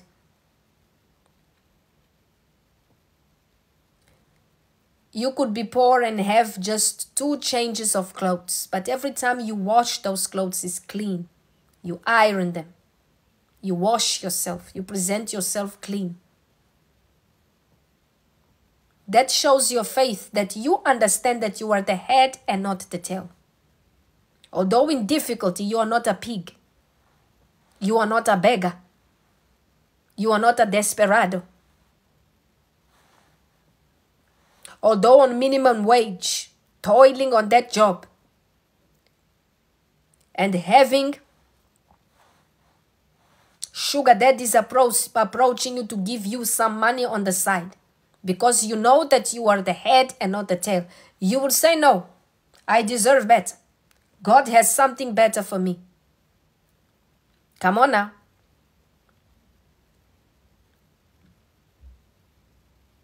Come on. When some boyfriend tells you, oh, come to my house, you say, no, I'm a daughter of Zion. Where is my ring? Where is my engagement? Come on now. I'm the apple of God's eyes. That is not how the apple of God's eyes lives and behaves. I deserve more. Oh, but you are getting too old. Perhaps you should just find someone to have a child with. Look, Sarah never did that. Come on now. Stick to God. He has promised you, he has said of you that you are the head and not the tail. That is what you are. You are just the head in difficulties. You are the head but passing through some testing. You are still the head but passing through some harsh times, but you are still the head. Just because you are having problems, You have not now permanently become the tail. You cannot be that God has not spoken over you. Come on now. In difficulties, still applying lipstick. In many sorrows, still combing your hair, doing those finger waves or whatever it is you do, baby hairs. In difficulties, still showing up clean, nice, smelling good. Come on now. Because we know where God is leading us to. Is to glory land. Is not to hell. Come on now. Some man is telling you, move in with me and we will live like a couple. You said that is not God's promise to me. The Bible tells me about a kingdom, a bridegroom and a bride. And it tells me about a feast and garments. And it tells me about adornments for brides. I'm not about to live that life. Bye-bye, take good care. If you cannot see any value in me, you are mediocre to me as well. Bye. Value yourself. That is called that you know that you have faith. Not settling for less. Oh yes. Oh, but Sister Dalila, I've got 2 kids. And so what? The promise, is that going to invalidate the promise of God? Are you not a new creation in Christ? If you are a new creation, what does the Bible say of concerning your life? That you are to live a righteous life. And any man that is approaching you for unrighteousness needs to go. Is not even fit for you to entertain. Come on now. You know why some of you don't get married? Giving everything for free.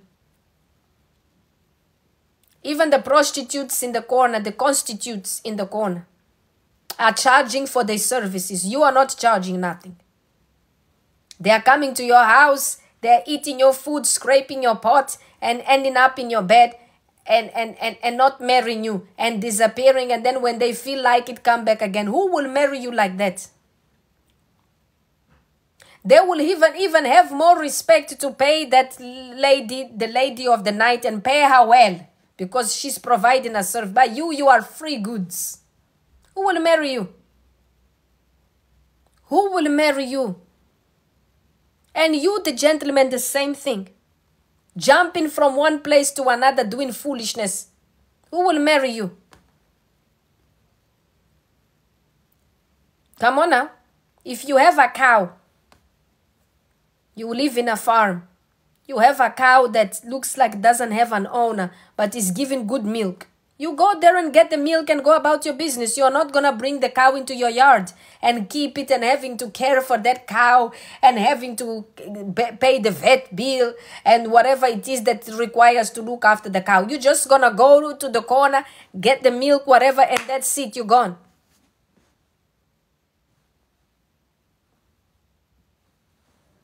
It's the word of God. No one will appreciate things for free. No one appreciates anything that is for free. If you have a business, be business-minded. When your friends come out, do it for free because I'm your friend. Listen, friendship apart, here is my business establishment. I'm not here in the capacity of being your friend. I'm here in the capacity to make money. Either you pay me for my service or see you later. Come on now. If you see a man coming to you, oh, I like you, you say to that man, prove it. You like me, right? Do the right thing. When you're ready to do the right thing, come and talk to me. Come on now. It is as simple as that. Have you ever seen those designer brands making sales? You will never. You try to go to the Ferrari and ask them for discount on the special edition, this Ferrari, this. They will never, ever. It's either you have the money and come complete with the monies and buy the vehicle, or don't even come near us. We will not even entertain. Simple as that. It's as simple as that. I'm sorry, plus tax, Sister Lorian, indeed. I'm sorry if you want to be offended. No one likes free goods. When you go to the supermarket and you see those ladies with food giving testers to people, people will just take and use it anyhow because it's free. Because it's free. That is the truth. But once you say, oh, we have these goods on display, but it's $100, £100, people will not come. Only those who can afford will come and pay and get it. Designer shops, only the people who have money are going to enter. Us that we are not on that level, we just walk on by. Because, hey, we can't afford it. But some of you is goodwill. You goodwill people. Anyone has your phone number. Anyone comes to your house. How can we live like that as children of God with such a low standard of ourselves? Everyone has access to you. Anyone thinks that they can talk to you anyhow. How does that glorify God? I don't allow people to talk to me anyhow, you know. I don't care how much I love you. All right? If you talk to me anyhow, bye-bye. That means I'm not made to be your friend. And if I am in the capacity of a woman of God, I am not the one that God has established to preach to you. I don't disrespect anyone. And I don't tolerate disrespect. If you disrespect me once, or you disrespect somebody that I know, you are gone. Fix yourself. And then when you fix yourself, come back. Simple as that. And I don't have many friends. I don't talk to many people. Because I'm a person, I treat everyone with respect. I don't care if he's a beggar, a homeless person, rich or poor. I don't care. Everybody, yes sir, no sir, I treat everybody with respect. If you disrespect me, you're gone. Okay? It's as simple as that. If I see you disrespecting a person, I don't care if that person is not my friend. That person is gone. It's as simple as that. So I want to say this to you. You need to know your value in Christ. You are a jewel for God. You want to know what is your worth? Jesus nailed on the cross. That is how much you are worth. The Son of God, dead on that cross for you. Simple as that. Jesus never tolerated disrespect from no one. People assume that because you are a Christian, you are a softy, you have to tolerate abuse. I don't have. Look at the prophet Elijah when they began to mock him. If I treat you with respect, I expect the same. And if there is no respect, the relationship cannot go forward because for what?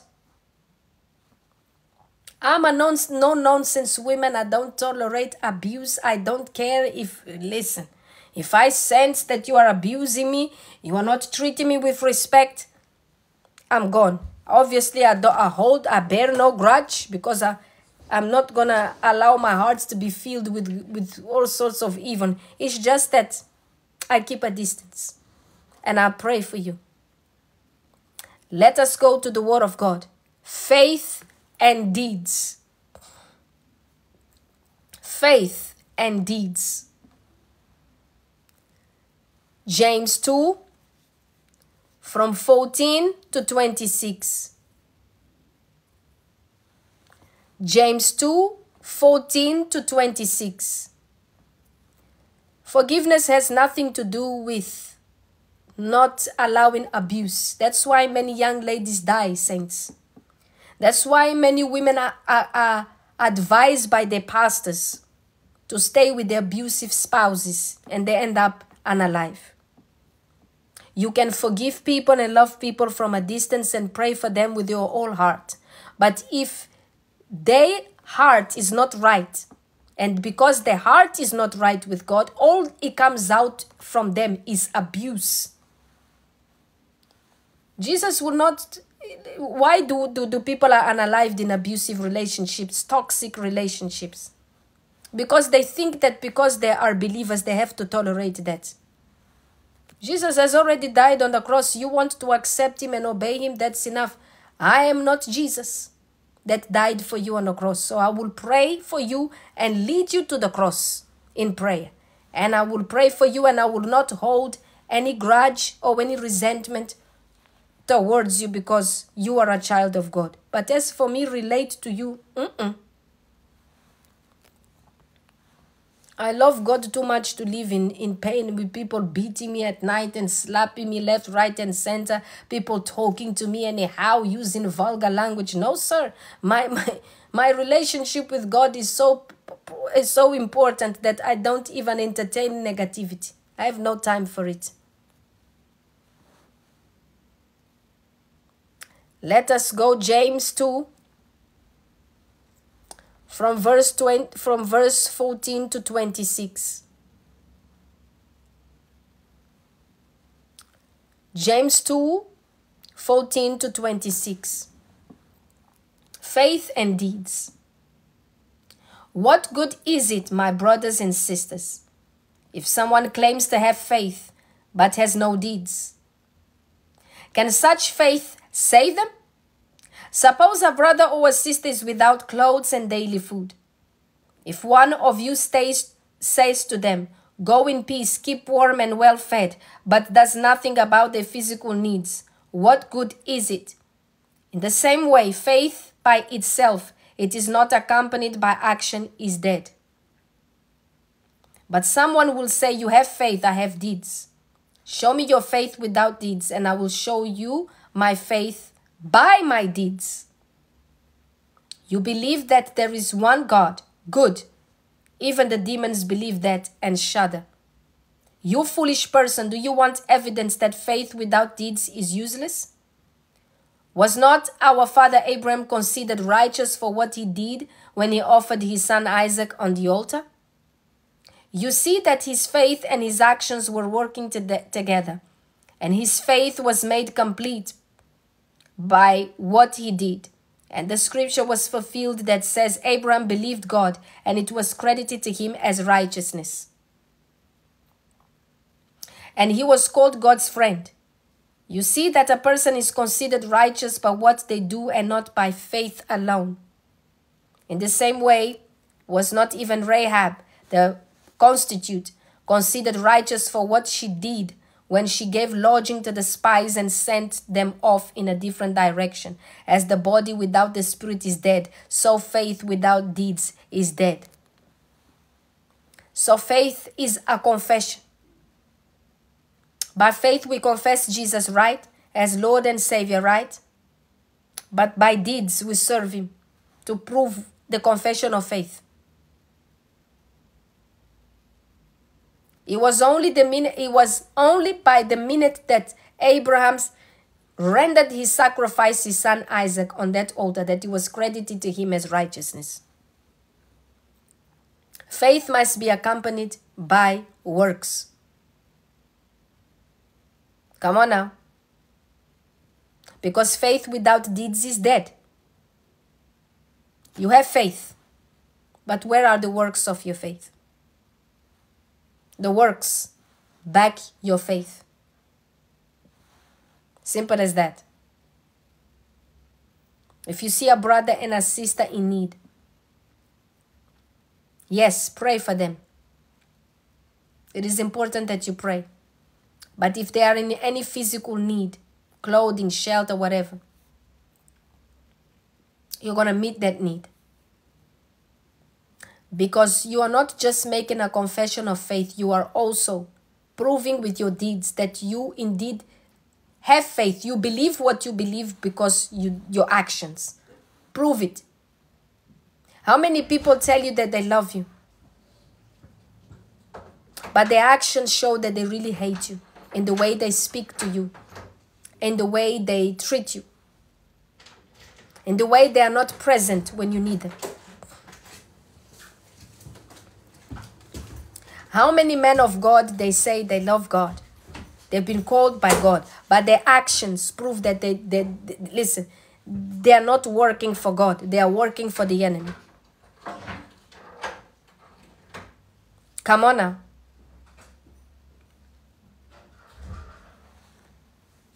So if we have confessed Christ and we believe him, there must be an act of our faith. Our faith needs to be followed by an act of faith. Rahab proclaimed that she believed the God of Israel, that he was powerful and mighty.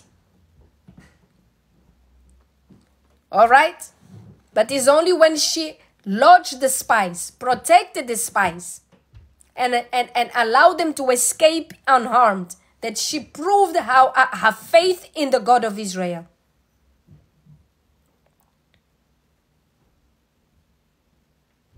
Same thing, for instance, when somebody tells you the ladies, a gentleman is saying that they love you, but they are not faithful to you. Okay, you have a gentleman that says that they love you and they want to marry you, and they believe that you and him can, he believes that you and him can be an item, can be a family and everything. But that gentleman is cheating on you, you're not even married. He's demanding from you intimacy, you're not even married. He's already wanting to come to your house, use your money, use your car, use everything. By the works that he demonstrates, he's telling you that he does not love you. He just wants to use you. You know, these things have to be preached, you know.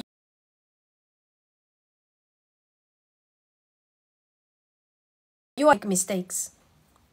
Marry a user, marry a abuser, toxic person, have friends that are toxic, only want to be your friends because you have a car, because you have a house that can lodge them, because you have a good job.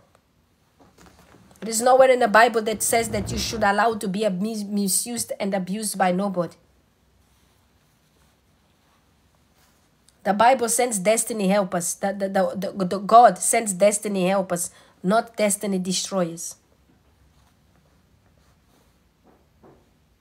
That is facts. You married somebody, you are now in that marriage. But your husband or your wife is cheating on you. Extramarital affair. Spending money with other women or vice versa. It could be the woman spending money with other men and doing all these different things. They don't love you. You are fooling yourself. If they loved you, they will be committed to you. And love, saints, is not you liking somebody. Listen. Love is not just you liking somebody's physical appearance because she's beautiful, he's handsome. That is not going to hold a marriage. You know what is going to hold a marriage? God, right? But also respect. Marriage is about respect. If you don't respect that woman, if you don't respect that man, that marriage cannot go forward. And it's the same thing between us and God. It's a marriage. We are in a covenant with God. We're married to God. But some of us, we are married to God, but we don't respect God. Have you seen those wives that talk to their husbands anyhow in public? Or vice versa. Husbands that talk to their wives like they are a maid. Oh, my wife, she's not beautiful. My wife does not know, she's not polished. Because they don't give the wife any money. They don't give the wife any money to go say, hey, go and do your hair, darling. Go and do your nails. But they're expecting that her to look like those women that are working. When she's a stay-at-home mom. She's already stressed out with the kids, looking after the house and everything. And having to do that with limited resources. And the husband does not appreciate and is out there doing all sorts of things. That means that husband doesn't have any respect for that woman. Because if he had, he will treat her right. And vice versa. It's not just the husbands that do it. Women are doing it too. I've seen women talking to husbands like, open that door and let me in. Why are you taking so long to do this, to whatever, in public? People that she does not know. She's talking to the husband like that because she has no respect for him. And that is us. Some of us, the way we relate to God. The way we relate to God. We have no respect for God, no regard for God, no respect. So our acts, our deeds are dead. I don't care how much you say you love Jesus. If I see you in public treating your family like that, I'm not going to believe that you love Jesus, because people who love Jesus are kind. You understand? Some of you just have a badge of being a Christian. But your deeds prove otherwise. It's time for us to check. Examine ourselves. Let us go 2 Timothy 4:7. We are about to end, saints. 2 Timothy 4:7.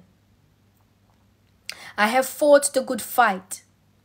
I have finished the race. I have kept the faith. I have fought the good fight. I have finished the race. I have kept the faith.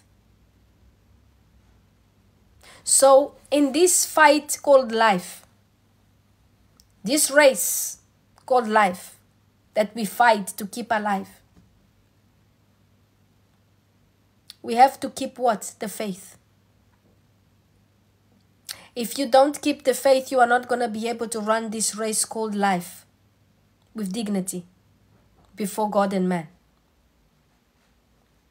The only thing that keeps us together sometimes when people do things to us, mistreat us, abuse us, is our faith in God. That vengeance is the Lord. That that in life we're going to be persecuted, because we've chose to be on the side of God. What makes us refrain our tongue and not saying certain things to certain people that are acting up? It is because of our faith in God. We know that that is not what God wants us to do. And we would rather please God than please our flesh by insulting someone, exchanging words with someone, and being rude to someone. You see, faith is deeper than just having conviction that God can give you things. For you to sustain a life of righteousness, you need faith. Because there are going to come times in your life that you are going to want to take matters into your own hands. And that is when you will understand that you need faith to trust that God is in control. God will avenge. God will vindicate. God will fight for you. James 1:6 says. James 1:6. But when you ask, you must believe and not doubt, because the one who doubts is like a wave of the sea blown and tossed by the wind. You know why some of you are still stuck in the same condition in life? Same sin, same cycle of abuse, same cycle of poverty, same cycle of infirmity, because you keep asking, but when you ask in prayer, you don't believe that God has already done it. The Bible tells us that when you ask, you must believe and not doubt. Lord, I'm asking you to be free from this addiction. And I believe that I'm already free in Jesus' name. Don't doubt. If you have asked God, He's done it for you. If you've asked Him sincerely with faith, it's already done. It's not a matter of negotiation, no. Because the Bible tells us when you ask, you must believe and not doubt. If you are praying by doubting, don't pray at all. If you are praying but you are doubting, don't pray at all. It will not happen. You're wasting your time. It's not going to happen. It's not going to move mountains. And some of you, because you have doubt, your prayers always change. First you started saying, oh Lord, because I have a large family, I'm asking for a 6-bedroom house so that my children will not sleep all on top of the other, so that my mommy and daddy, when they come, they can have also a spare room to stay and not be piled up on top. You began to pray like that, and now that doubt has kicked in. Hey Lord, even if it's a 2-bedroom, I'm glad with the 2-bedroom. But did you not pray for the 6-bedroom because you have 7 kids? And you and your husband. So what happened? No faith at all. You are doubting like a wave. You are like a wave of the sea, blown and tossed by the wind. You are praying, but then you are seeing dollar signs. Hey, this money is too much. Let me reduce my prayer. God has said 100,000, but with this economy, 10K then. I will satisfy with that. Then you are wasting your time. Because number one, you are praying in your doubting God. Praying in many doubts. So why did you pray to begin with? Because the Bible is telling us here, when you ask God, you must believe and not doubt. So if you are going before the throne of God with doubt, go about your business. This life is not for you. Come on now. It is not... This is not a game for you. It's not a game for you. Oh God, I'm praying the scholarship for my son Johnny. He's about to graduate from my son John is about to graduate from high school, Lord. You're telling me the scholarship is 100K or whatever. Hey, God, allow me to borrow money. What prayer is that? First, God provide the money. First, God make the funds available. Now you, hey, God, what about a bank that I can go and borrow money and they will accept? You see? How even the angels that are in heaven with pen and paper to take notes, they are confused. But this one is not Sister Martha. Hold on. They tell the other angels, paper to take notes. They are confused. But this one is not Sister Martha. Hold on. They tell the other angels, And the devil will whisper, hey, you think you are asking God too much. You are asking for your need. Let's say, for instance, you genuinely have 7 kids. Do you think that a 2-bedroom house is enough for you and all of those children? What does the Bible says? Be fruitful and multiply. God backs you up in the fruitfulness. You've been fruitful. You multiplied. Ask God to multiply the house then, to accommodate the multiplication and the increase. Come on now. Do you think God is going to sit down in heaven like your local authority? Hey, this woman has too many kids. He says, be fruitful, replenish the earth. Be fruitful, and you obeyed the commandment of God to the teeth. You were fruitful, multiply. The 8th child is coming and you have a cot in your bed. So how is the 2-bedroom house gonna do? Number one, you're gonna have fights in that bathroom. You're gonna have war. Some of you have prayed, Lord, I'm praying for this house, but I don't want no mortgage. I want to, Father, Lord, I want a house, cash. And the next day you are beginning to watch the news and how people are getting repossessed and this and might as well I pray mortgage. You see? You are like a wave of the sea, blown and tossed by the wind. Blown and tossed by the wind. Today you believe, tomorrow you don't believe. That is why nothing changes. And some of you, not only you pray and don't believe, but you pray and you begin to complain. Very dangerous. Oh Lord, I have prayed, but as I can see, hey, they are saying that they're not gonna give me. They've called me yesterday that they are not coming. Hey Lord, I prayed, but they are already telling me they're not gonna do it. Is it them that is your God, or is God that is your God that opens door that no man can shut? You've prayed, right? and you have faith, it will happen. Relax, go to sleep. Stop keeping yourself awake at night. It's not going to change anything. It's only going to make you sick. Listen, the Bible says silver and gold is mine, that says the Lord. You don't own any silver and gold. Allow the one who owns it then to do it for you. And to close, last scripture, because I told you this live stream is going to be long. Hebrews 11:6. Hebrews 11:6. And without faith it is impossible to please God, because anyone who comes to him must believe that he exists and that he rewards those who earnestly seek him. How do you please God? How do you please God? With your faith. Number one, you go to him because you believe that he exists. Number two, you also believe that he is a faithful rewarder of those who diligently seek him. So when you go to your God, you know that he is Baba God.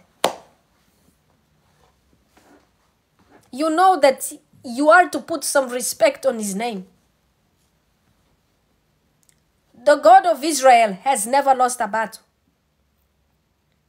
There has never been a battle that the God of Israel was involved in, that the Israelites lost the battle. Come on now.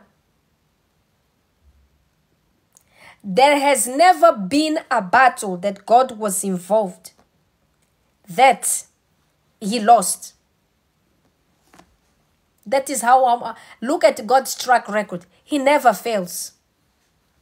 The door that he opens, no man can shut, and the door that he shuts, no man can open. Look at the track record. Father of the fatherless, husband of the widowers, God of the foreigners. Oh yes, God that does wonders and miracles, parts the Red Sea for his children, takes Joseph from the pit to the palace, snatches Daniel out of the den of lions, him and his little friends. Come on now. Does not allow the fiery furnace to burn Shadrach, Meshach, and Abednego. Allows a 100-year-old man and a 90-year-old woman to conceive and have a child successfully without that thing that they do it now, IVF. Which IVF, by the way, is not of God. If you are doing that, stop it. Because how do they get the sperm? The man has to commit masturbation in order to release the seed. Sin. They want to be God. Mix the thing with the egg, fertilize. Tell me how that is of God. Tell me. That's why some of you, God has not allowed you to conceive through that, because it's not his will, because it's against him. Because you don't know what demons can infiltrate that project of a baby.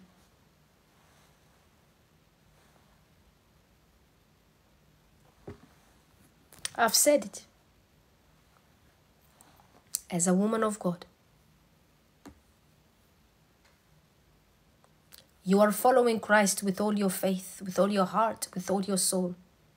Don't you worry about them bills. Don't worry about that rent anymore. Don't worry about those children anymore. Don't worry about that situation anymore, because God promises us that is a faithful rewarder of all those who diligently seek him, and that our faith in him, oh God, he's pleased when we have faith. The only way you please God is by faith.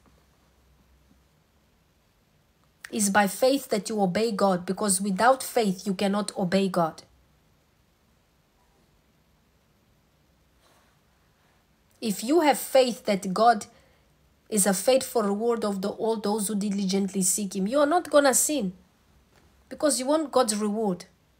You want to go. What is the ultimate reward? Is to go to heaven with him.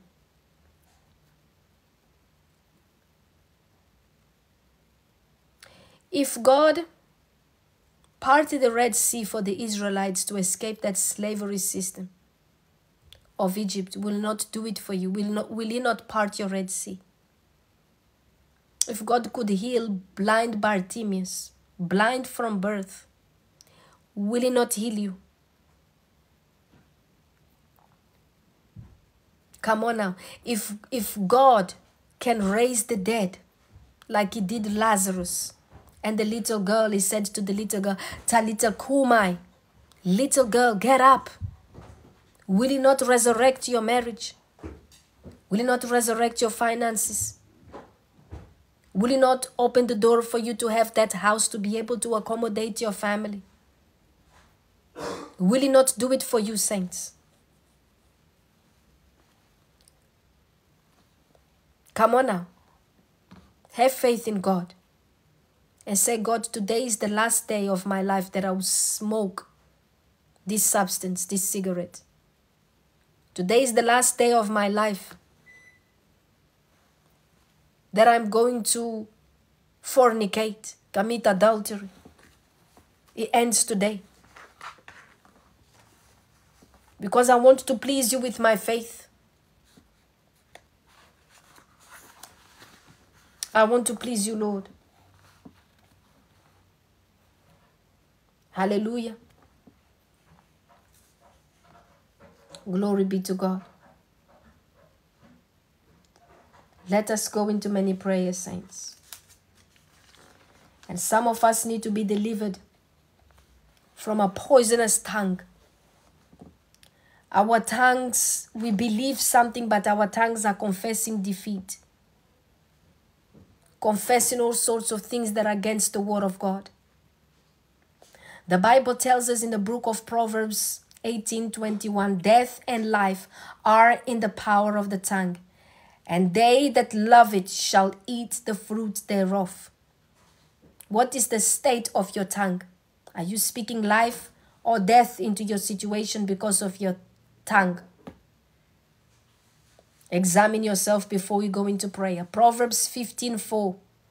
A wholesome tongue is a tree of life, but perverseness therein is a breach in the spirit. What have you been confessing with your tongue? Is your tongue a tree of life or not? Isaiah 54 says, the Lord God hath given me the tongue of the learned, that I should know how to speak a word in season to him that is weary. He wakeneth morning by morning. He wakeneth mine ear to hear as he learned, as they learned. You need to know what words to speak in what season. In that season of suffering, it's time to speak life. Okay?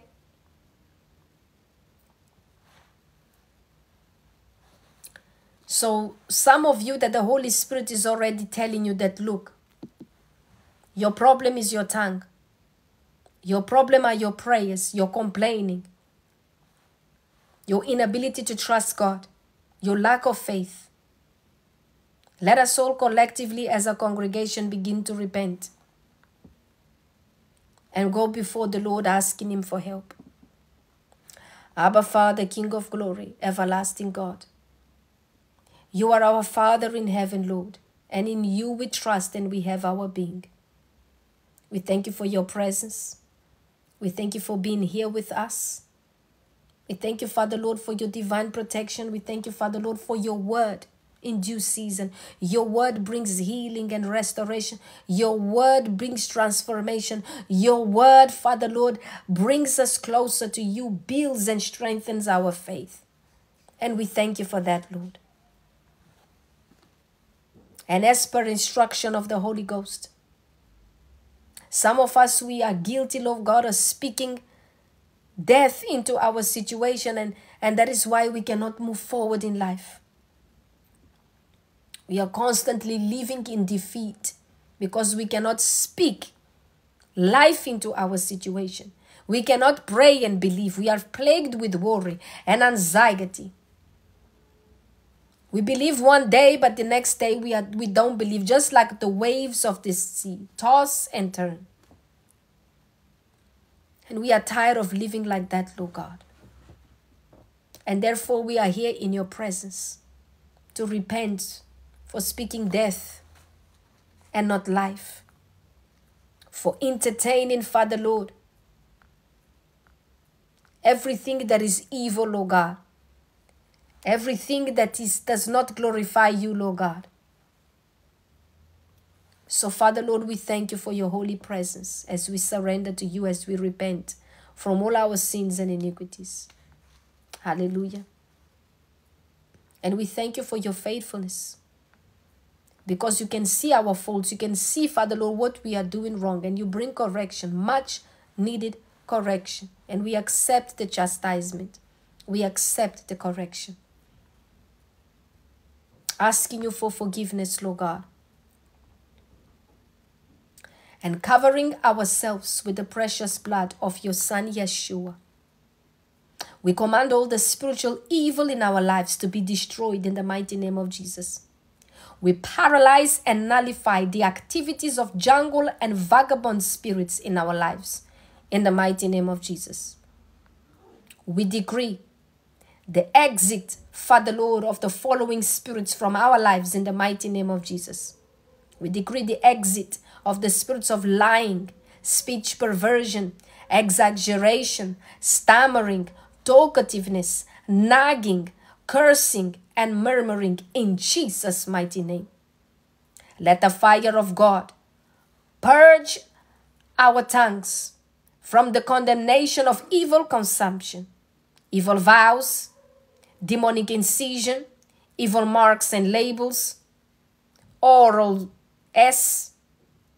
evil kisses, herbal concoctions, and sensual perversions in Jesus' mighty name. Lord, deliver us from the spirits of self-destruction. We cut ourselves off from every spirit of tongue and venomous speech in the mighty name of Jesus.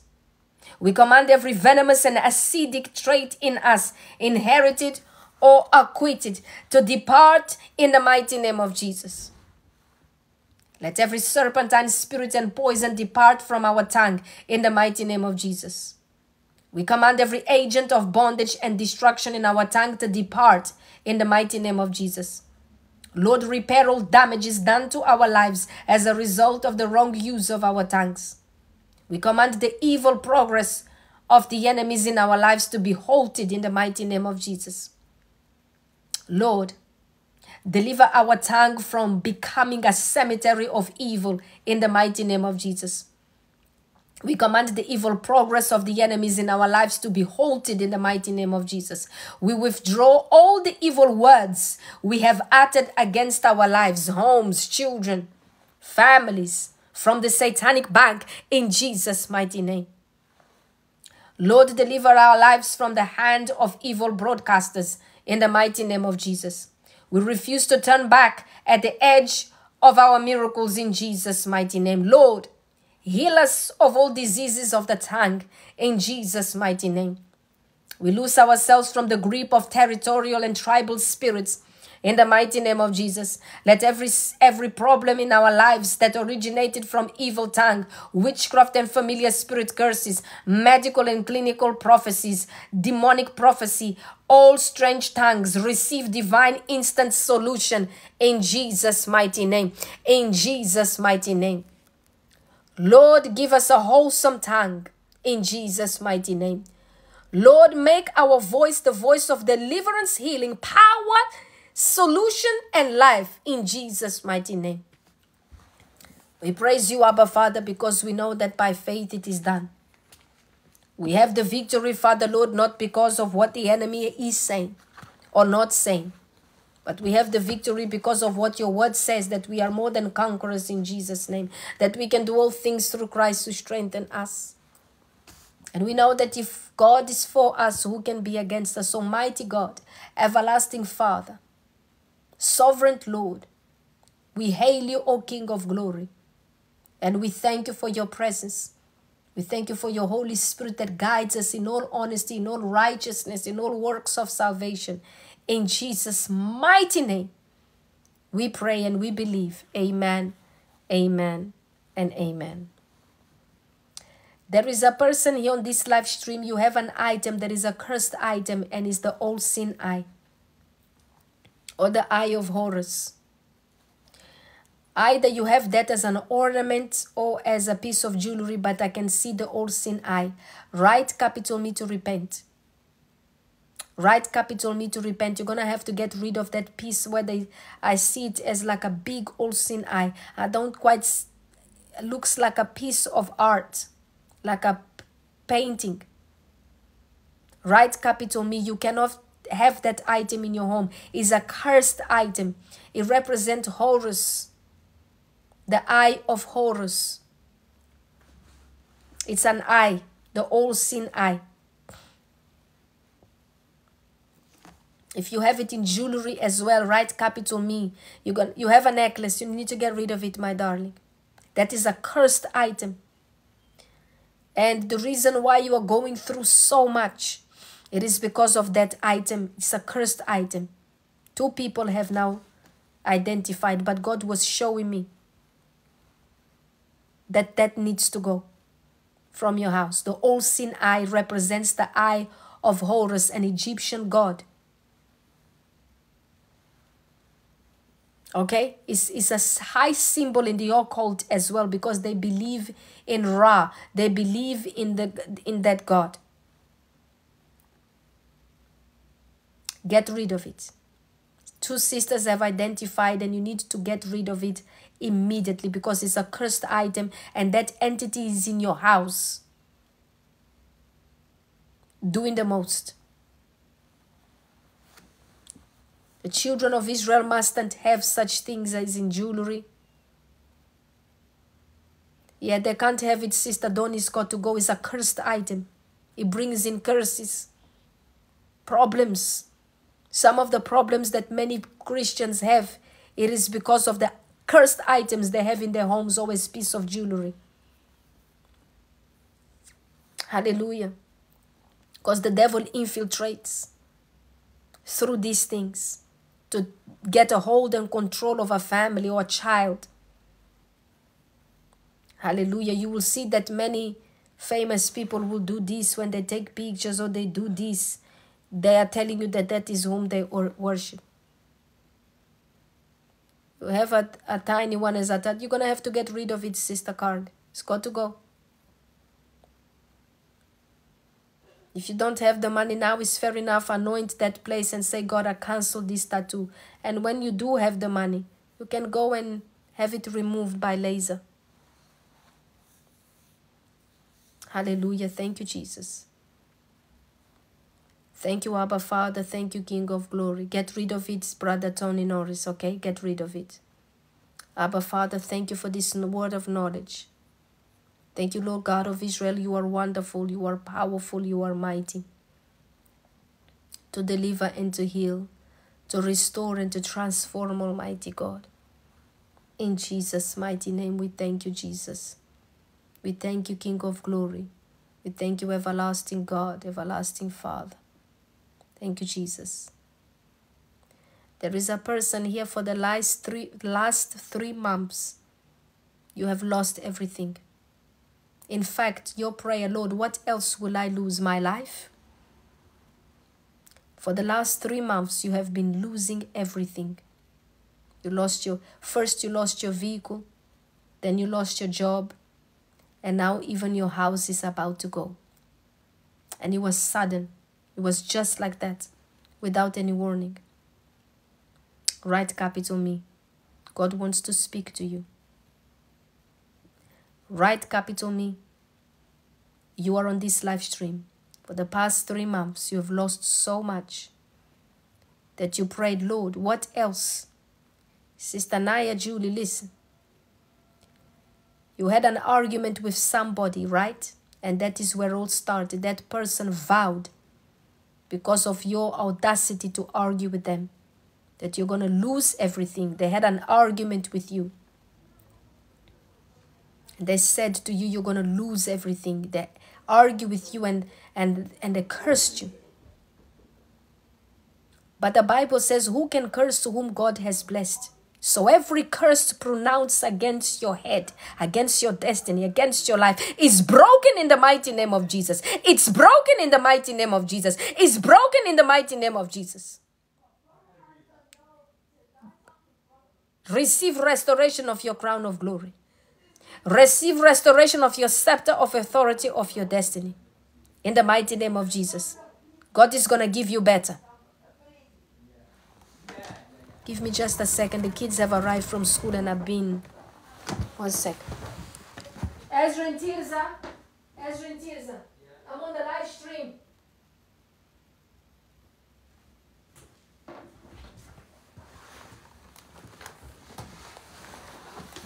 I'm sorry.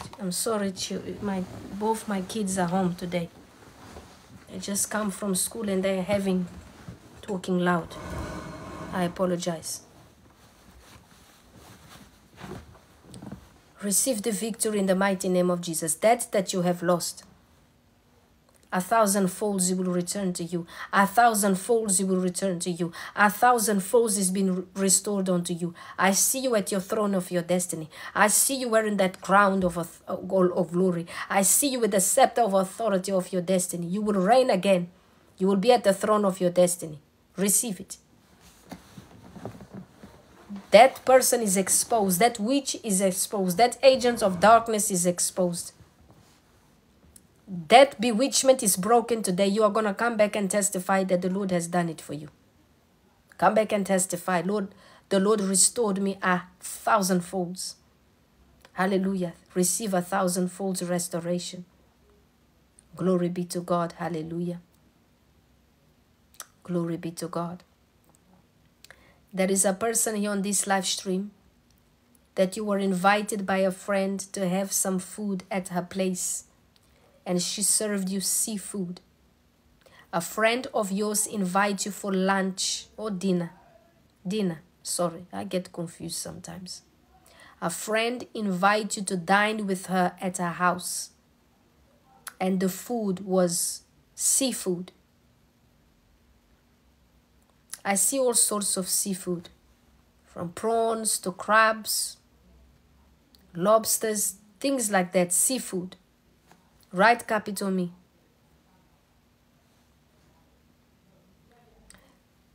Not you, transformation, but that person that God is speaking went to this lunch or dinner and had that food. That food that you ate that day was consecrated to the marine kingdom. Some prayers were made on that food. Some declarations were spoken over that food to siphon your greatness. But it's broken in the mighty name of Jesus. The bewitchment through that food. I command you to vomit that seafood that you have eaten from the table of the enemy. In the mighty name of Jesus, vomit, vomit, vomit, vomit. By the power that is in the name of Jesus, I speak the blood of Jesus to go inside of your intestines and begin to excrete everything in the mighty name of Jesus. I command everything to come out, vomit, vomit, vomit, vomit it all out in Jesus' mighty name and be set free in the mighty name of Jesus. If you need to go to the toilet, you feel something, go and allow it to come out. God is purging you with his blood. The Holy Ghost is going into inside of you like a fire to cleanse you from all that demonic food that you have eaten from the table of the enemy. In Jesus' mighty name, burp and vomit in the mighty name of Jesus. Burp and vomit in the mighty name of Jesus. Burp and vomit, vomit, vomit, vomit by the power that is in the name of Jesus. Must come out, come out, come out, come out. Evil deposit in the name of Jesus. Hallelujah. Thank you, Abba Father. Thank you, King of Glory. Hallelujah. There is a person here that has problems with their back. Chronic back pain. And the reason why you even at work, you are relying on painkillers just to be at your desk because you have a terrible chronic back pain. Receive your healing in the mighty name of Jesus. That spirit of infirmity, be gone in the mighty name of Jesus. Be gone in the mighty name of Jesus. Be gone in the mighty name of Jesus and never return again. In Jesus' mighty name. In Jesus' mighty name. Receive your healing and come back to testify that the Lord has done it for you. Glory be to God. Thank you, Jesus. Thank you, Abba Father. Thank you, King of Glory. There is a person here, diabetes runs in your family. You don't have diabetes, but you have fear that you will develop that infirmity because it runs in the family. Right, capital me. I speak prophetically over your life. You have the DNA of Christ, and you will not be sick with that infirmity in the mighty name of Jesus. That infirmity ends with your ancestors. You will not pass on to your life. You will not pass on to your children. In Jesus' mighty name. Nothing to fear. You have the DNA of Jesus. Don't live in fear.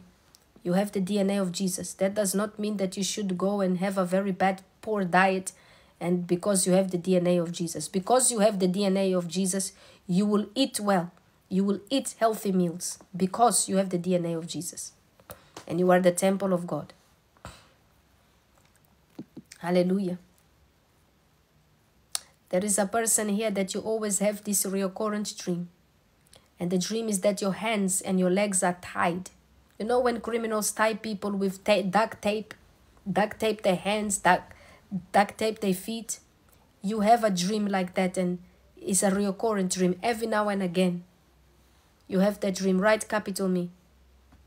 Right, capital me.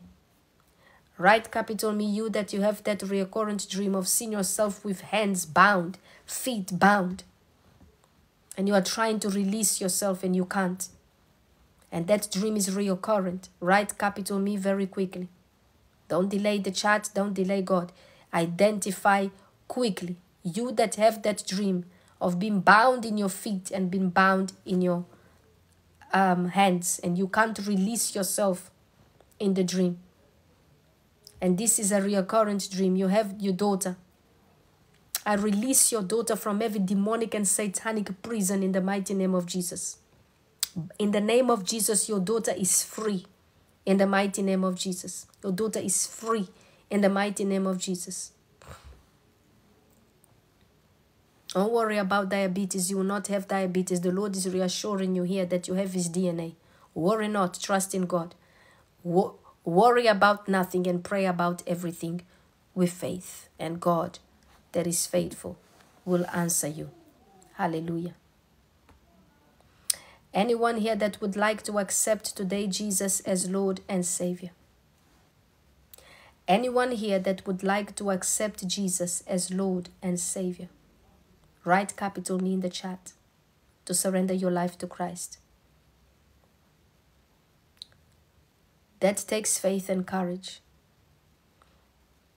Anyone here that would like today to accept Jesus as Lord and Savior? Write capital me. Simply amazing. Welcome, beloved. Sister Anna, welcome, beloved. You are welcome into the kingdom of Christ Jesus. Heaven rejoices and celebrates. Angels are shouting your name. Hallelujah. And what has taken place in the kingdom of God is that the Lord Jesus has erased your name from the book of hell and eternal damnation and has written your name in His book of life. Welcome, Sister April White. And now that you are born again, washed in the blood of Jesus, you are a new creation. You cannot return to your vomit like a dog. So if you are on substances, committing acts of fornication, adultery, including you reds, committing acts of adultery, fornication, lying, stealing, deceiving, committing adultery, engaged in occultic activities on the zodiac, collecting crystals and stones. You have to leave all these things behind to follow Christ.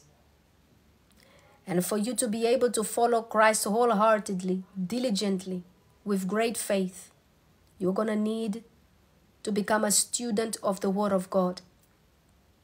Therefore, if you are an English-speaking person, you can reconcile Miss SC to Christ today.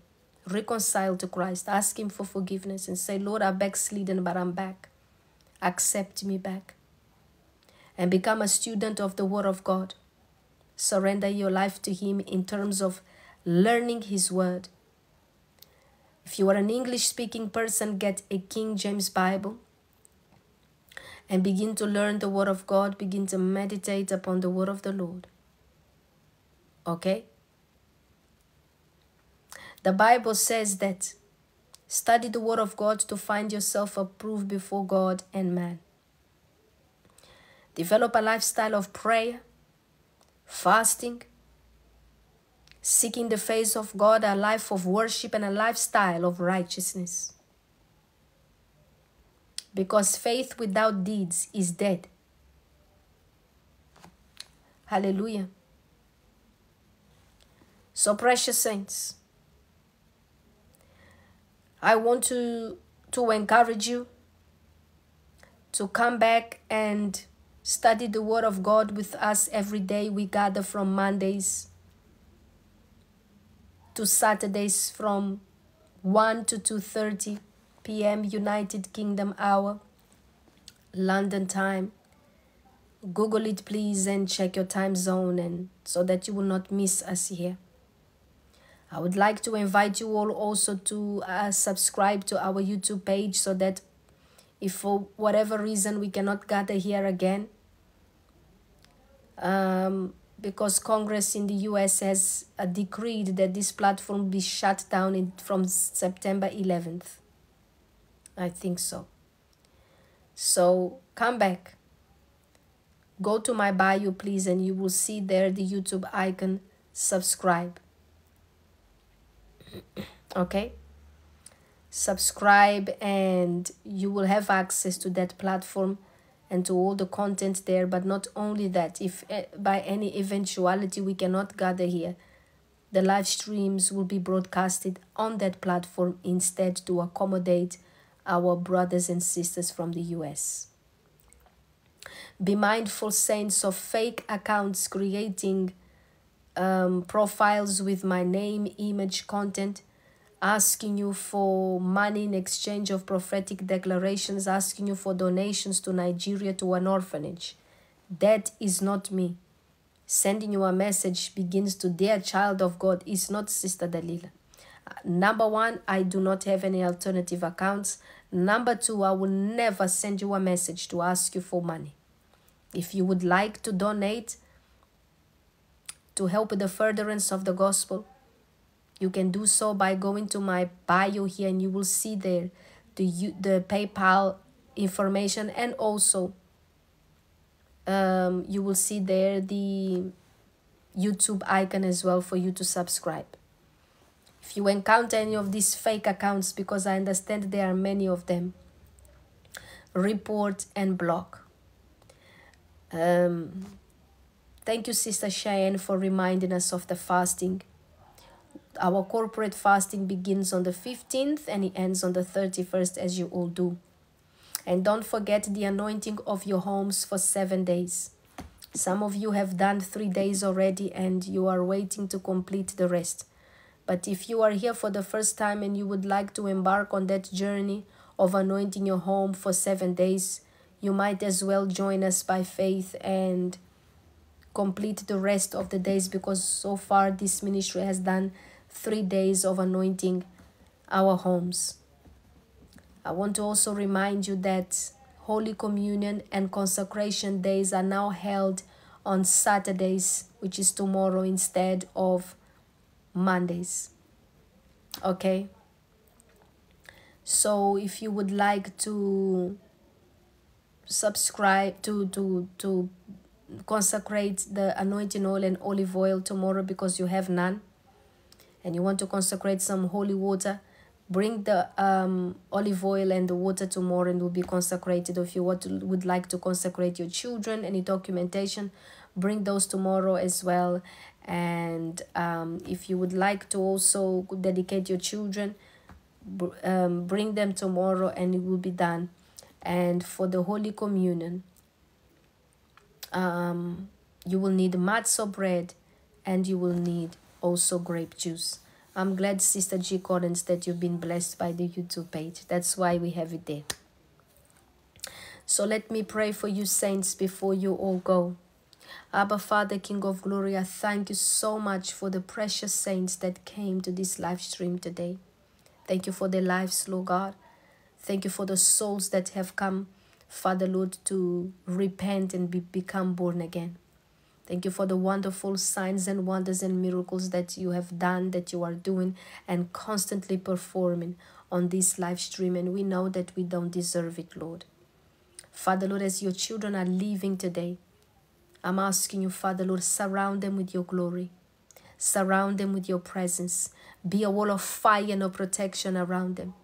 Father, Lord, I pray that as they make a commitment, Father, Lord, to read your word so that their faith levels can go up, Father, Lord, sustain them in the path of righteousness. Continue to feed them with your word, Lord God. Continue to give them the strength to keep going. Those who are in need of deliverance because they are tormented by demons, deliver them, Lord God. Those that are in need of a financial miracle to be able to take care of their family with great dignity, Father, Lord, open the floodgates of your heavens and grant them the victory. Those that are sick, unable to breathe, with all different infirmities, Lord, I pray for healing. Healing of their bodies, but also healing of their souls, their hearts, and their spirits, in the mighty name of Jesus. Father, Lord, I thank you for your children, and I commit them into your hands. I'm asking you that you watch over them, that you will protect them, that you will deliver them from all evil, that you will, Father, Lord, release from your heavens armies of angels to encamp around them and to protect them all around the clock, Lord God, 24/7. In Jesus' mighty name, in Jesus' mighty name, in Jesus' mighty name, amen. Let me pray for the faithful tithers and givers of this ministry. Almighty God, King of glory, I consecrate before you the tithings and the offerings, Father, Lord, of all the faithful tithers and givers of this ministry. Receive their tithings, Lord God. Receive their offerings, Lord God, according to your promises to them in Malachi 3:10, according to the promises, Father, Lord, of Deuteronomy 28 and the blessings of Abraham. And visit, Father, Lord, in thy faithfulness, beloved Sister Lauren Nobles Gray, family members Anthony, Caden, JC, Nick, Daddy Leo Laterica, Sister Geraldine Collins and husband Alfonso, Sister Roberta Davis, Joanna Victorino, Foley Budrix, Martha Sam, Brenda Pizarro and son Kevin, Selena Bradley, Teresa Sullivan, Janet Thompson, Antoinette Fleming, Jade Wekun, Chantel Small, Tawana Watson, Jasmine Mitchell, Tyrone Harris, Veronica Quayle, Terry White, Anisu Gale, C. Michelle Johnson, Karen Lewis, Natalie Rahel, Magdalene Kowalska, Byron Dumas, Myrna Bonilla, Carolyn Chambers, Mary Tow, Kitomila Cole, Jewel Sample and husband Dishon, Rikita Waller, parents Raymond and Renova, family members Kaylee, Keisha, Kelvin, Kaylee, Cameron, Leighton Britt, Sister Lorianne Baker, Andrew Apostle and his family, Dolores Edwards Harding, Julian Yoba, Janelle Grant, Mama Hurley and James, Rose Mbeba, Ravina Collins, Maddie Guterres, Jacqueline Bogle, Denise Marshall, Sister Sheila Ray, Carolyn Wasteland, Sister Titi Toure, daughter Abibatu and her parents, Doris and granddaughter Wafiza Bacchus, Latosha Quentabam, Juskin J, Junior Marshall, Layla Ibrahim, Chantel Small, chosen for such a time as this, Simone Morgan, Michelle Wallace and husband Wade, Antoinette Lewis, Natasha Fogel, Jordan Jr., Mother Minnie Benjamin, Asila Preston, children Tristan and Ryan, R. Products, China Greenlee, Mama Hurley, and Brother Craig White. Abba, Father, King of Glory, honor, Father, Lord, these saints, Father, Lord. And Father, remember them according to Malachi 3:10 and continuously rebuke the devourer, the cankerworm, the grasshoppers in their finance, bank accounts, Lord God, in their pockets, right into their sources of income, at their jobs, businesses, in their homes, in their vehicles, Lord God, concerning their taxes as well, Lord God. Rebuke the devourer, the cankerworm, and the grasshoppers. And Father, Lord, open the floodgates of your heavens. And Father, Lord, bestow upon each one of them such a blessing that they won't have enough storehouse to contain it. Open doors that no man can shut. Father, Lord, I speak over their lives, Lord God, in the mighty name of Jesus. The blessings of Abraham. They are the head and not the tail. They are above and not beneath. They shall lend to many nations, but borrow from none. They are like the palm trees planted by the river banks. They will never wither, they will never dry. They shall yield its good fruit in season and out of season. They are like the cedar in Lebanon.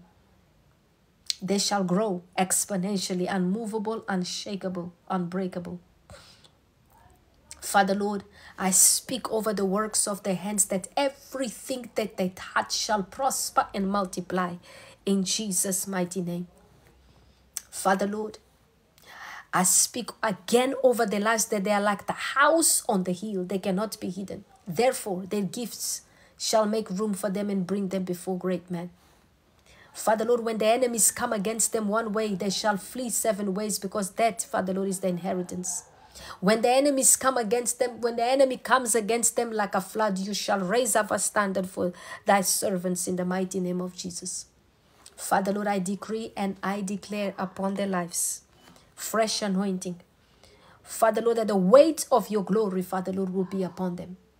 Father, Lord, grant them, Father, Lord, clothe them with a robe of praise and righteousness. Give them a spirit of excellence. Father, Lord, I pray that today you will open doors that no man can shut, that, Father, Lord, they will not be put to shame. Father, Lord, I pray for success. I pray for an anointing to do great exploits for you, Lord God. I speak over their lives, Father, Lord, that they will never lack. They will never beg bread. They will never be put to shame. I speak, Father, Lord, promotion, elevation, divine connections. I speak unmerited favor. Men shall fight and compete to bless them, Father, Lord, in the mighty name of Jesus. Father, Lord, I pray that today, Lord God, every demonic and satanic blockage will be broken from their lives and destroyed so they can move forward and fulfill purpose. Resurrect them in their assignment. Resurrect their prayer altars. Resurrect their finances. Resurrect and restore, Father, Lord, all that the enemy has stolen in Jesus' mighty name. And as far as the sun is from the earth, so shall poverty, limitation, stagnation, lack of achievement, reproach, the plague, shame, disgrace, and death be far away from thy servants. Father, Lord, let every trial turn into testimony. Let every test turn into triumph in the mighty name of Jesus. Father, Lord, visit also. Let every trial turn into testimony. Let every test turn into triumph in the mighty name of Jesus. Father, Lord, visit also Betha D, Sarah Oguto, Stacy Cunningham, Karen Lewis, Teresa Azinj, Natalie Nyundu, Musa Toure, her husband, Hussein and Hussein Toure, and Mother Mariama Toure, Kelvin Calix, Joanna Victorino, Brenda Togo and her family, Antoinette Fleming, Mrs. Erin and her household, Percy Marshall, Bella and McCall, Jalisha Simmons, Selena Bradley, Patrice Baptiste, Nisi B, Alice Jones, children Aaron and Malachi, Doris, Chloe Lynch, Venice Epton, KC, Shane Furtado, Kasai Nelani, Kalaya Williams and Anisha Brown, Daniel Elang, Candice Mack, Lesinga Holcrom, A. Dumas, Toya Thorpe, Daisy Baez, Salmon Lures, Nyembezi Gululu, Nelly Nell, Tanya Baruch, Sheila Ray, Christopher Birch, Giovanni Holland, Andrew Mayfield, Keshni Kirsty, Jalen Morton, a.k.a. J. Kiki, Rashon Stanley, Kechikamara, Kim Lehman, C. Michelle Johnson, grandson Khalil, Joyce and Faris Bacchus, Wafiza Bacchus, Giovanni Holland, Owen Peary, Carlin Theus, and Ilana Nelson.